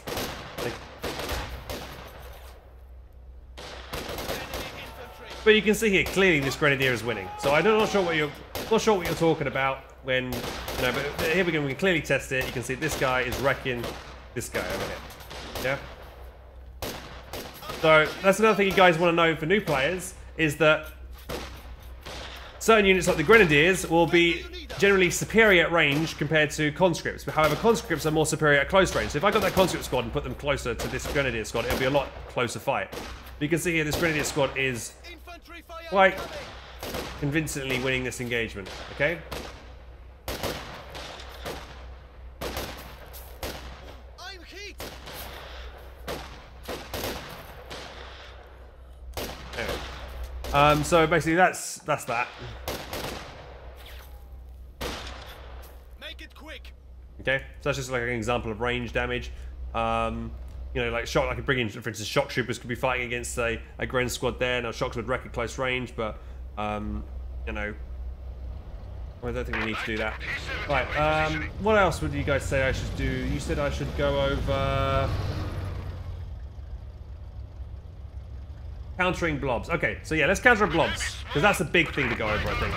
So, especially for new players, because new players tend to just grab their whole army because they're not very good at microing individual units. They grab their whole army and just A move it, right click it. They try and grab, you know, they make a load of dudes and try and A move it. Okay, right.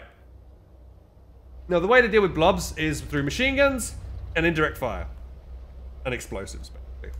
So if you had a big blob coming in, let's say you're up against, I don't know, some guy who thought he was hot shit, and he's like, yo, I'm spamming stern pioneers. You know, he's rushing at you. You know, he's trying to rush your position over here, right? Yeah. So yeah, he's coming in, trying to take out your VP selection owner enemy. So we saw the blob. You know, we got the house here. We can see him coming in, and I would get ready with my Katyusha rockets. Fire here, and you can see that the Katyusha rockets absolutely smashed that squad, majority of those squads there, right? Now, obviously, I wouldn't have the Katyusha on its own there. I'd probably have a machine gun in that house as well. So if I had a machine gun in the house, that machine gun would have suppressed the squads, so the squads would not be able to move fast. They would stay in the same spot, and therefore the Katyusha would be able to do more damage. Generally, you'd want the squads to be suppressed before you start firing the Katyusha barrage, because if they're suppressed, then you'll be able to obviously get more accurate shots on them because they're not moving. But yeah, that's generally the thing. And then right, I'll just try and demonstrate again. Selection, owner, me. Alright, so I get, for instance, this time we'll do Maxim in the house. Turn that building into a machine gun nest. You know? So I've got my MG in the building. So actually, one of the also things to note with machine guns in buildings have actually a greater arc of fire. Especially if it's like a Maxim crew. So you can see this MG is in the building. We can see a bit further now. So we'll try and replicate that blob coming in again. So we've got blob coming in of Sterns.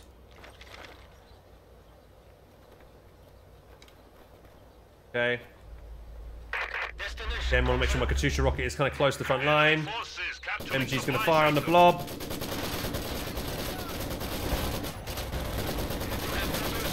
They're going to fire. And because the squads are all brought close together, they take more damage. And then I'm going to make sure I'm going to get my machine gun to shoot the squad that didn't receive maybe that much suppression to make sure they're suppressed. Keep rotating back on the machine gun. I can manually get the machine gun to focus fire on different squads. You can see, like with one machine gun on its own, easy to take out a blob like that. However, if the one thing you want to know though, guys, is that your support weapon, machine gun, would need to be behind green cover. A lot of people don't realise this, that they could just have one machine gun and it could take on like a big blob. If that was a Fallschirmjäger squad, for instance, let me just take another example. Have this machine gun out like this, in no cover over here, and we had a Fallschirmjäger blob come towards it. 3 Fallschirmjägers. Then what you might have happen is the cycle death animation, right? So I need to straight Panzer headquarters quickly.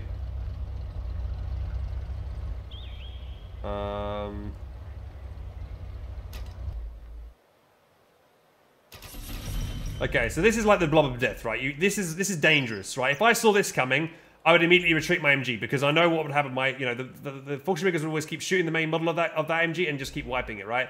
So what you want to do against like a dangerous blob like this would be having the machine gun definitely in the house or behind green cover so it can take that initial first fire. So if I was to, bring these squads forward and then aim moving this way, select owner enemy.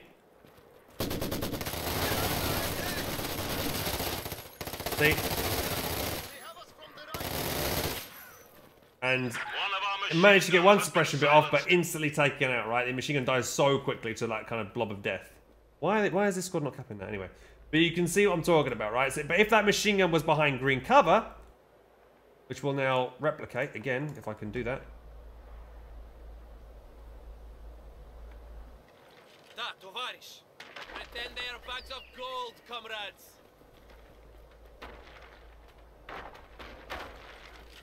MG is relocating.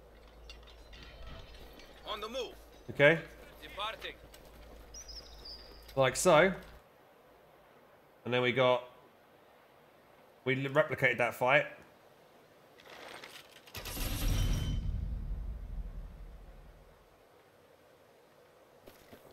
Now behind the cover. Yes, comrade.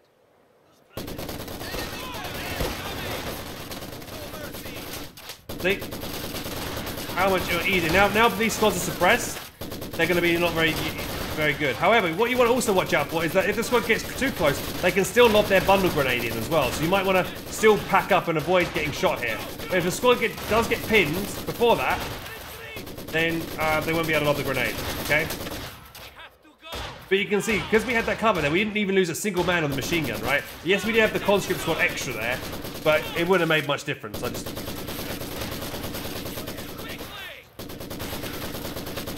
yeah. You get what I mean, right?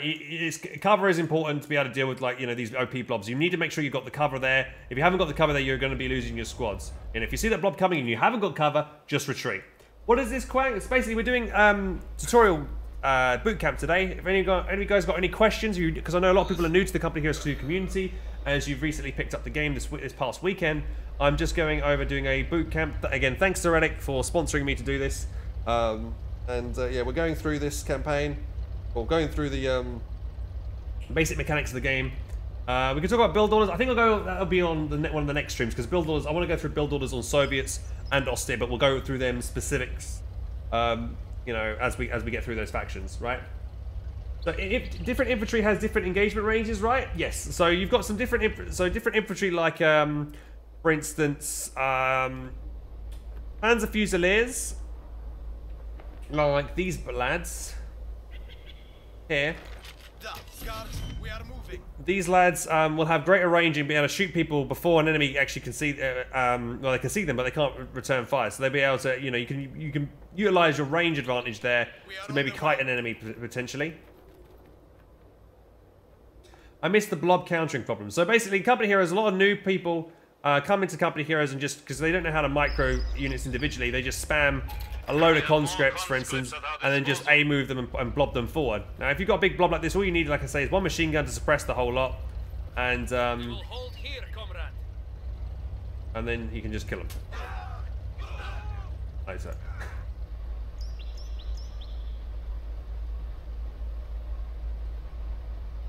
And you forgot to put a affiliate link on that Mountain Dew banner. I put it at the bottom, dude. But yeah, counters in general is literally just like machine guns, like Maxims, you know, Katyushas, mortars, anything that can just keep those squads there and suppress. Even a tank. Like one tank, you know, you can just kite with tanks, for instance. You've got a blob coming towards you, you just have a couple of T-34s or maybe a T-70, just constantly just picking away at the blob. Just keep reversing back. The blob's not going to be able to do anything to you if you keep reversing back, like I say, with the kiting that we talked about earlier, and you can just keep picking away at people, okay? Let's talk about warring. Yes, we talked about warring and denying cover and that kind of thing. I mean, what counters what? Well, in Company Heroes is a game of soft counters. A lot of units in Company Heroes 2 have the ability to, you know, in conjunction with other units, defeat stronger units than themselves. For instance, a T-70 generally wrecks every infantry unit it comes up against, but a Panzer Grenadier squad with Shreks could take down the T-70 if, you know, within 2 volleys, basically. If the T-70 is stupid enough to stay in the engagement long enough, right? So that's like a soft counter. Or if the T-70 gets Panzerfausted and a pack gun shoots it and finishes it off, for instance, that's kind of a soft counter, right?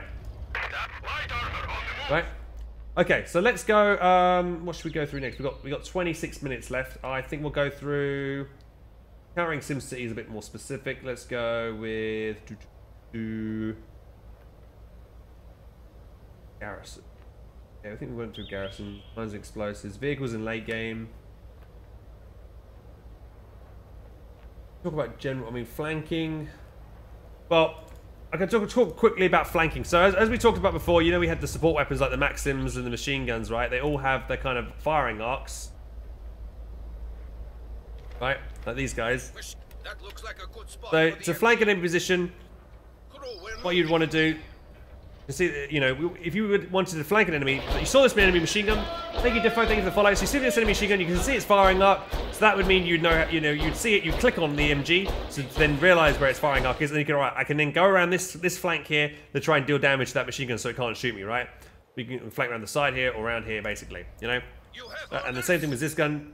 You know, this gun, you know, can shoot from that angle, so you can flank around the sides, basically. It's pretty straightforward. You know, you just click on the enemy support weapon and you can see where the flank is vulnerable. Again, cover is directional, so if you were to enemy units on this point cover, you want to flank around the side here, flank around there. You always want to be attacking from multiple angles as well. TMC the dude, thank you for the follow. So you don't want to ever just be doing one flank, right? So let's just say I came over this Panzerfuser squad and pushed this side. He would just pick up and turn this machine gun this way, right? But if once he starts turning the machine gun to face this way, then I would then push him with my other squad around this side. So then you get double flank going on, right? And then, you know, this squad's now behind cover, so this machine gun might be able to suppress the squad that quickly. And this squad won't take much damage because it's in cover. And then that buying the other squad enough time to get around there and flank that position, basically. Okay? It's pretty straightforward. Just, honestly, attack the enemy position where they're not looking. Just generally most of the time, okay? Right, you know, and talk about the long term of things. A lot of times in company heroes, you'll have people, you know, on this map, you know, they'll have a lot of their forces focused down, pointing this way to the south side, because this is where your base, let's say your base is down here. You want to try and come around this side, around this right flank, but you want to bring a sweeper before coming around to make sure to check for mines, and then you want to push in and get the flank off. And then as soon as he notices you coming from the north, also always have prepared some extra units down here to then push through the middle, because, you know, then you double whammy him, basically. You have a double pincer movement. You know, you always want to try and flank from two angles at once. You can get, you know, for newer players, you probably can get away with just a single flank, but for more experienced players, and if people who want to go for the most success, you want to try and attack from multiple angles as possible, you know. And the higher up in the skill level with combat heroes you'll have people doing 3 or 4 flanks at once. You know, from multiple angles. So, like, if you're playing, for instance, Loveness Nagano, you'd imagine, like, T-34 coming in the middle, coming around the side, coming around this side, another one coming in this side, and you've got, like, a 4-pronged assault, very hard to deal with. You've got to micro a lot at the same time, basically, right? You know, it's just a case of, like, you know, trying to deal with that. And now, if you're trying to defend against flanks, again, like I say, mines on your flank routes is good. Maybe having a unit at the back, just in case something was to flank around and deal with you. I think a good way of dealing, you know, practice against flanks, guys, is probably playing against the expert computer, because the expert computer will always try and attack you from the side that you don't have units. So that gets you used to trying to cover your flank routes, that kind of thing. Okay. Trying to read through some chat to see what I missed. I'm actually not a new player. I've had a few problems with the same micro level of the hard bot. Honestly, the bots are really, like, once you realize how the bot plays, it's really predictable. Like, an expert, I mean, do you guys want to see me play against an expert computer quickly? For the last 20 minutes and just see what I do? Yeah, let's do that. Let's do a quick little run through and I'll give you guys an example of, you know, for the newer people here, of what you should be expecting against an expert computer. So what we'll do, we'll just give you guys a basic example of why I'm doing things as I'm doing them. I'll just basically repeat what I was doing just a moment ago. And we'll go through, so the next couple of streams tomorrow, we'll probably go through Soviet build orders, how to play Soviets effectively, all the kind of build orders there, give you guys an idea of what they're capable of. Right, here we go. So we're now going to play against the AI again. You need something demolished? I don't want to build my tier 1 in this location. So I can't. So I don't think a light vehicle. I think a Panzer II might not be able to fit through there. So if like, for instance, you always want to try and deny your opponent being able to rush your base, for instance, if you can. Comrade Tomato, thank you very much for the follow.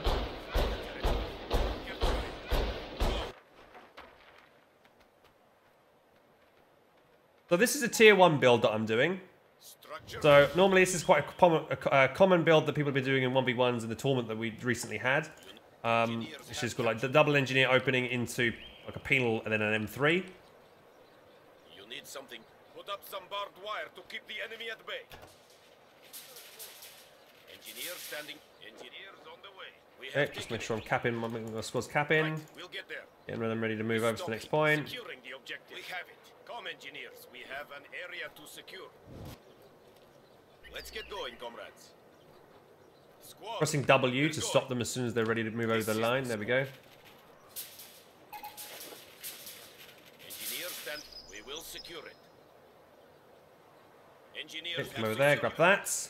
There comes my first squad, rallied again to the front line. Making sure whenever I'm trying with my squad, I'm trying to make sure they're capping in cover. Come, engineers. And my opponent's capping the middle point now. with something. I'm going to get involved there. Might be a machine gun, so be careful. Don't want to get suppressed. We're pushing here. It's just a pioneer squad. So we're going to engage this squad at range because we are, you know, those MP40s are really bad at close range, so we can just pap away at the squad from range like this. We also don't want to get baited into a machine gun that might be lying over here. But since it's the AI, it probably doesn't have a machine gun yet. Okay, we're going to get rushed by pioneers over there. Since he made pioneers second, it's very unlikely he's got machine gun, so I'm thinking using my game awareness there because you must build pioneers. You know, if you build a pioneer squad first, it's not going to have anything else. We're going to make sure the squad comes on and grab that. Get another penal squad out before we get M3. Using cover as our advantage, green cover. Instantly wrecking that squad there. Jumping out immediately with shift. So if you press shift, guys, on a building, you can get out different side of the building that you might want to get out of. Let me give you an example in a second. I'm going to grab you and then captain that go into the house over here, giving us some vision on that side. 3 pioneers over here. We have enemy infantry. That is hostile territory. Penal troops are standing by. Okay, bring these guys over here. You need screening troops. Secure that sector. Go wire off this cover. Get the M3 out now.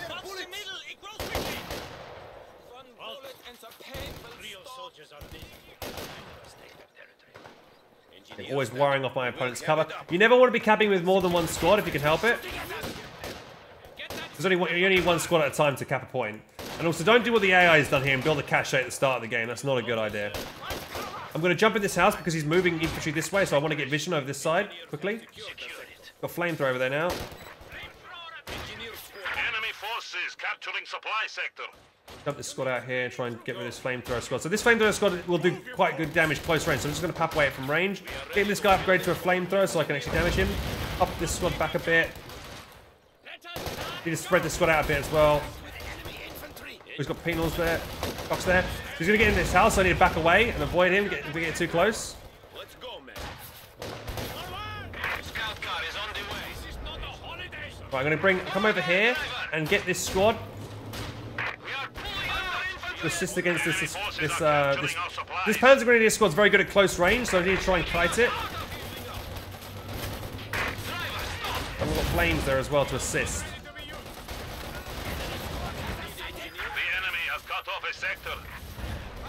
I've just got numbers here going in my advantage. And now I'm going to try and chase this squad and retreat. Try and get the wipe on it if I can. So I'm going to get suppressed here. I'm going to jump into the thing so I don't die. I might lose this. There we go. No, I'm good. So pull back, jump the squad out, buy healing at my base, heal the M3 with the infantry. I don't know if he's got a vehicle.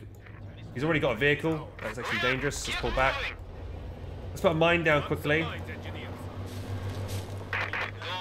Get one more penal out, then we'll tech up. Normally, so this is a decent build. So you go 3 penals, M3. You must go now. Sounds like he's got a 2-2 over there. He does. So 2-2. I haven't got any way to counter that 2-2 at the moment. So I'm going to upgrade this penal here. Actually, no, we'll do it with the healthy one. We're bringing a brand new penal. So we're going to make that penal with the PTRS upgrade so it can combat the M3. Or the 2-2. We're trying to build a bunker here. We'll try and take that out in a second. How do I make my guys spread out? You just click on the squad and you drag them. So you click them and you just drag them like that to get them out, to make them spread out a bit so they're not in cover. Right, there we go. Also, don't try and guys. If you build in, or repair while in combat, you take way more damage. We've built that up. So I'm going to use a statue charge here, actually. Let's come around here and we'll blow a statue charge up. We've got a thing here. Right, what I'm going to do is get these guys into this M3. Come around here, blow this bunker up. With a satchel charge. So satchel charge can one-shot these bunkers. That's what I'm going to do quickly. There you go. Pull back quickly so we don't get suppressed. Probably will get suppressed. Let's get you guys in here. There you go. Destroyed that bunker. It's taken care of. Healing our boys. We're going to build tier 3 now so we can get a T-70 out. And now we put the penals with the PTRS rifles inside the M3. They can start damaging this half track, okay?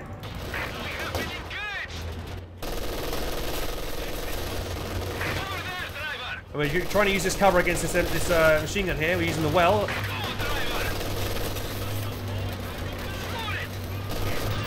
There we go, taking that care of that. we've got to be careful. The 222 will do quite a lot of damage to our M3 here. So I'm going to jump these guys out. Bring the M3 back. Heal these guys up. Give these guys the middle VP. Reverse this back. Keep using the penal to damage that. The sector is at risk. Going for his cutoff now to deny his resources. He's lobbing a grenade there, watching his animation, so I easily dodge it. Got a pack over there, let's go rush that. Got T-70 now. Pick those guys back, come over here, get you to repair that, bring you back there. Push these guys forward.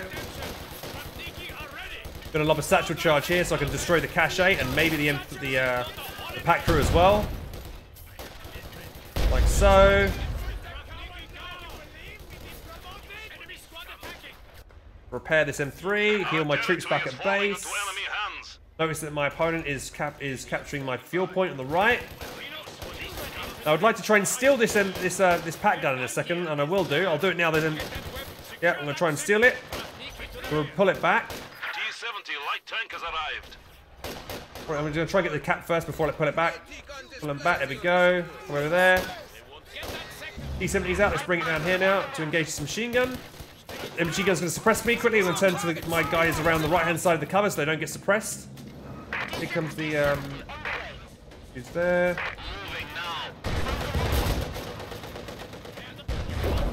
Place those guys down there. Let's repair that unit there.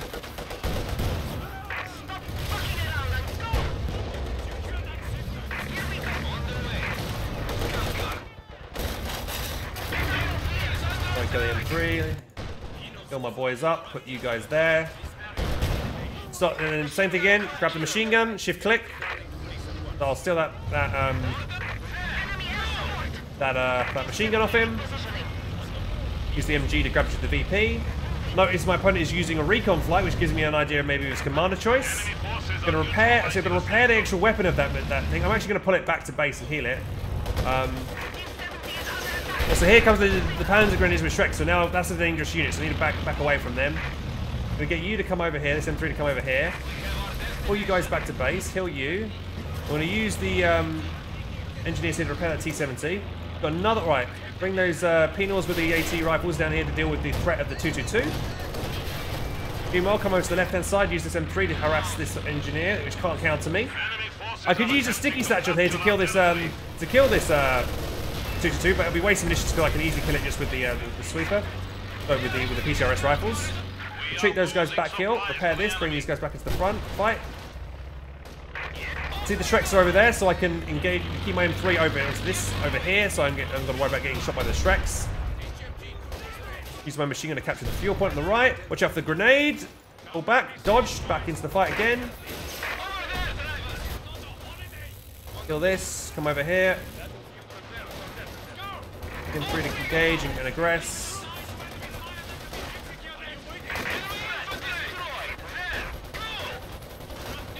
Try and engage this shot down here. Drop a grenade.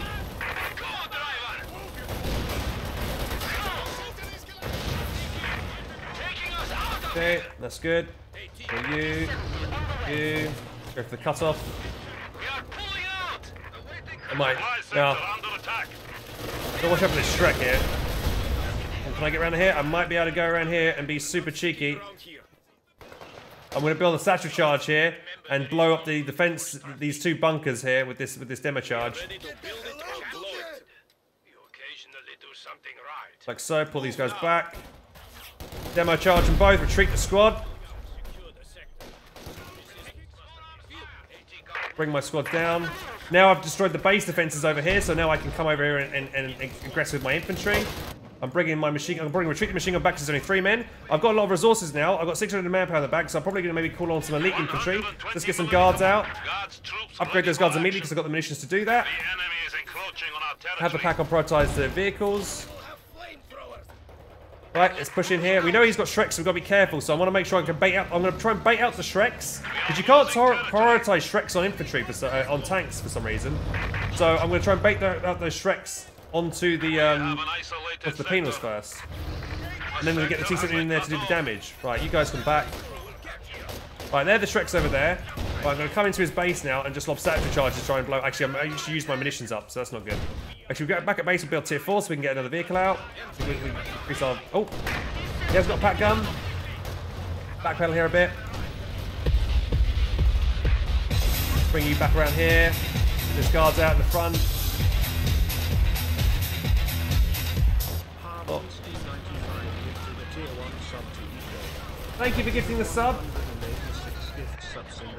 Right, we need to try and get this T-70 doing work here, but I'm a little bit scared of those Shreks. Let's get on.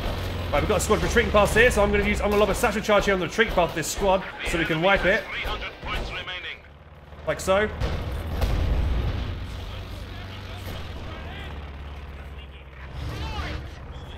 An easy way to try and ensure a wipe. If you can calculate the retreat paths of certain units. Enemy forces are capturing our supplies. Shut the Shreks. The pack. We can use attack round here to shoot the pack gun from an angle he can't see us from. We wipe the pack gun, which is good.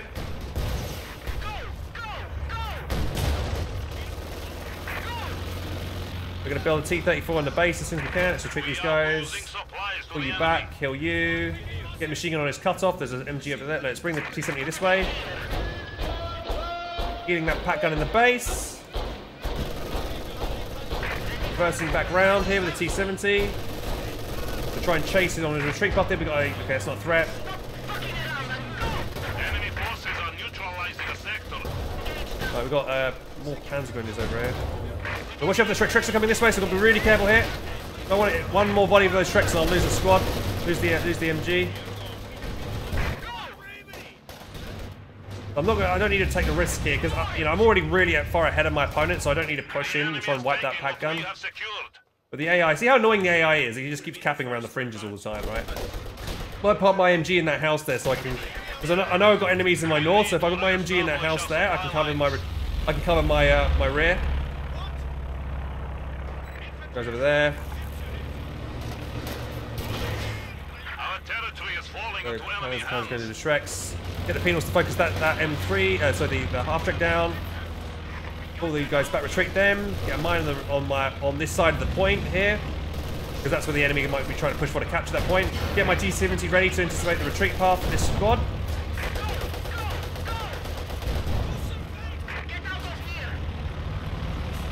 So try and chase it back if we can. We have a new There we go, got the wipe there. standing by. Pack gun is in position, gotta watch out for this. Over there. He goes forward, T-34 out, harass his base entrance.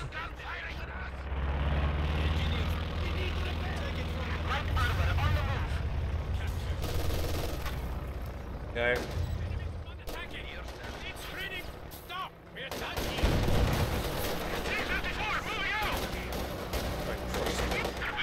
I'm using my T-34 here to try and crush this infantry by messing with their pathing. Quite difficult to do, but... And also there's the pack gun. I'm clicking on the pack gun to see its line of arc so I can get a good flank on it. Enemy forces capturing But we've got supplies. Shrek boys here as well, so I'm going to try and crush these boys here. Oh, I might lose my T-34 here to these Shreks if I'm not careful. They are suppressed, so they might not be able to get the next shot. Retreat those guys. Pull them back. Right. So I'm going to use my advanced repairs. Bring you guys forwards, repair you. Coming with you.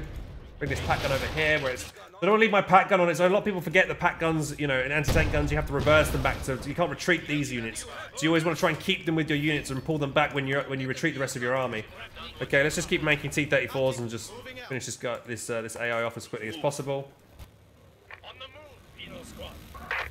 Field gun standing back. We are relocating this. Okay. Again, you want to try and go your Panzer Grenadiers at max range if possible, because they are the units that will do good damage at close range, and guards have got the DPs which are good at long range. Enemy forces are attempting to capture our Machine gun, turn around and flank that squad quickly. The enemy is reduced to 200 Right, so this flank. See, he's going to get into this house here, or he's going to get clumped up, and if the squads are clumped up, they're going to take more damage from it. We'll lob a grenade onto that Panzer Grenadier squad. on our territory. I'll retreat that squad back. AI actually dodged a grenade. I want to restrict that squad because that squad is basically... Supply sector under That squad's attack. basically full health in terms of men, so I can. But it's only like a 55% health. If I retreat that, I can heal them all up without losing any men, which is very good. I'm gonna pop a satchel on there to blow that up. Enemy forces are Prioritize capturing vehicles our here, so I supplies. can chase down this vehicle. And I'm gonna flank this anti-tank gun here. I'm gonna keep reversing around it like so it can't get an easy line of shot sight on me.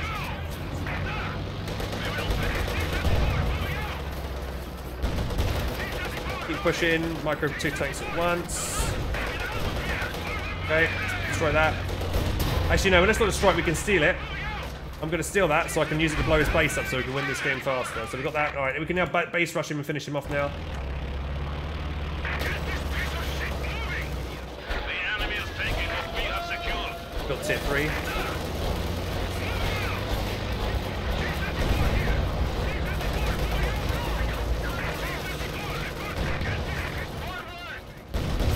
I can also blow a hole in this hole here. Press Alt to change the camera, by the way, so I can get an easier line. So rather satchel charge is so I can blow the wall up here and actually have another way into my units. I can vault this wall now and come in from that angle.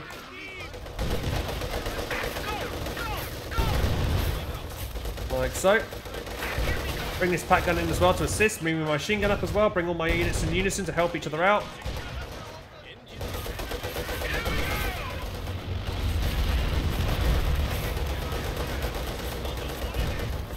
Oh, we have a tank here. So I'm going to pop on mark target, which gives me more penetration. And I've got my pack gun in good support there so we can smash this thing. And I'm trying to get the rear armor shot. I don't even need to. The pack gun's going to finish it off with one more shot. And it's down. But it's a good idea to put the marked vehicle on there so I can quickly get the wipe on it. Meanwhile, the rest of the enemy infantry is getting wrecked over here. Always make sure I try and chase the squad retreat. There you go, nice. There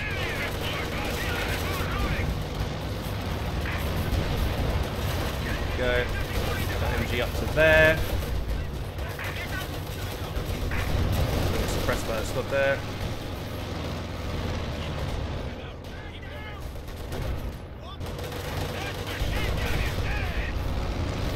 Okay. So this is one of the ways you can win, but just through annihilation, right? It's just destroy the base. You can see I'm crushing this squad because I'm messing with their pathing. They can't get out of that angle there.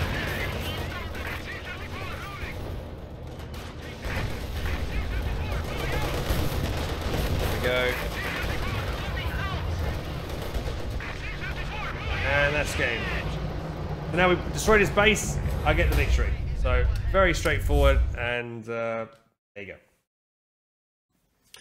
Hey guys, thank you for watching that video. If you want more content, please click on the link over here and over here. If you would like to subscribe, click on the button down here. Also click on the notification bell down there so you're notified whenever I post new YouTube content. I also stream nearly every single day on Twitch. I have a Twitch channel, twitch.tv/HelpingHans. And if you want to show your support there, please do subscribe, as all your support helps me do this full time. And yeah guys, I appreciate it as always, and catch you next time. Bye-bye.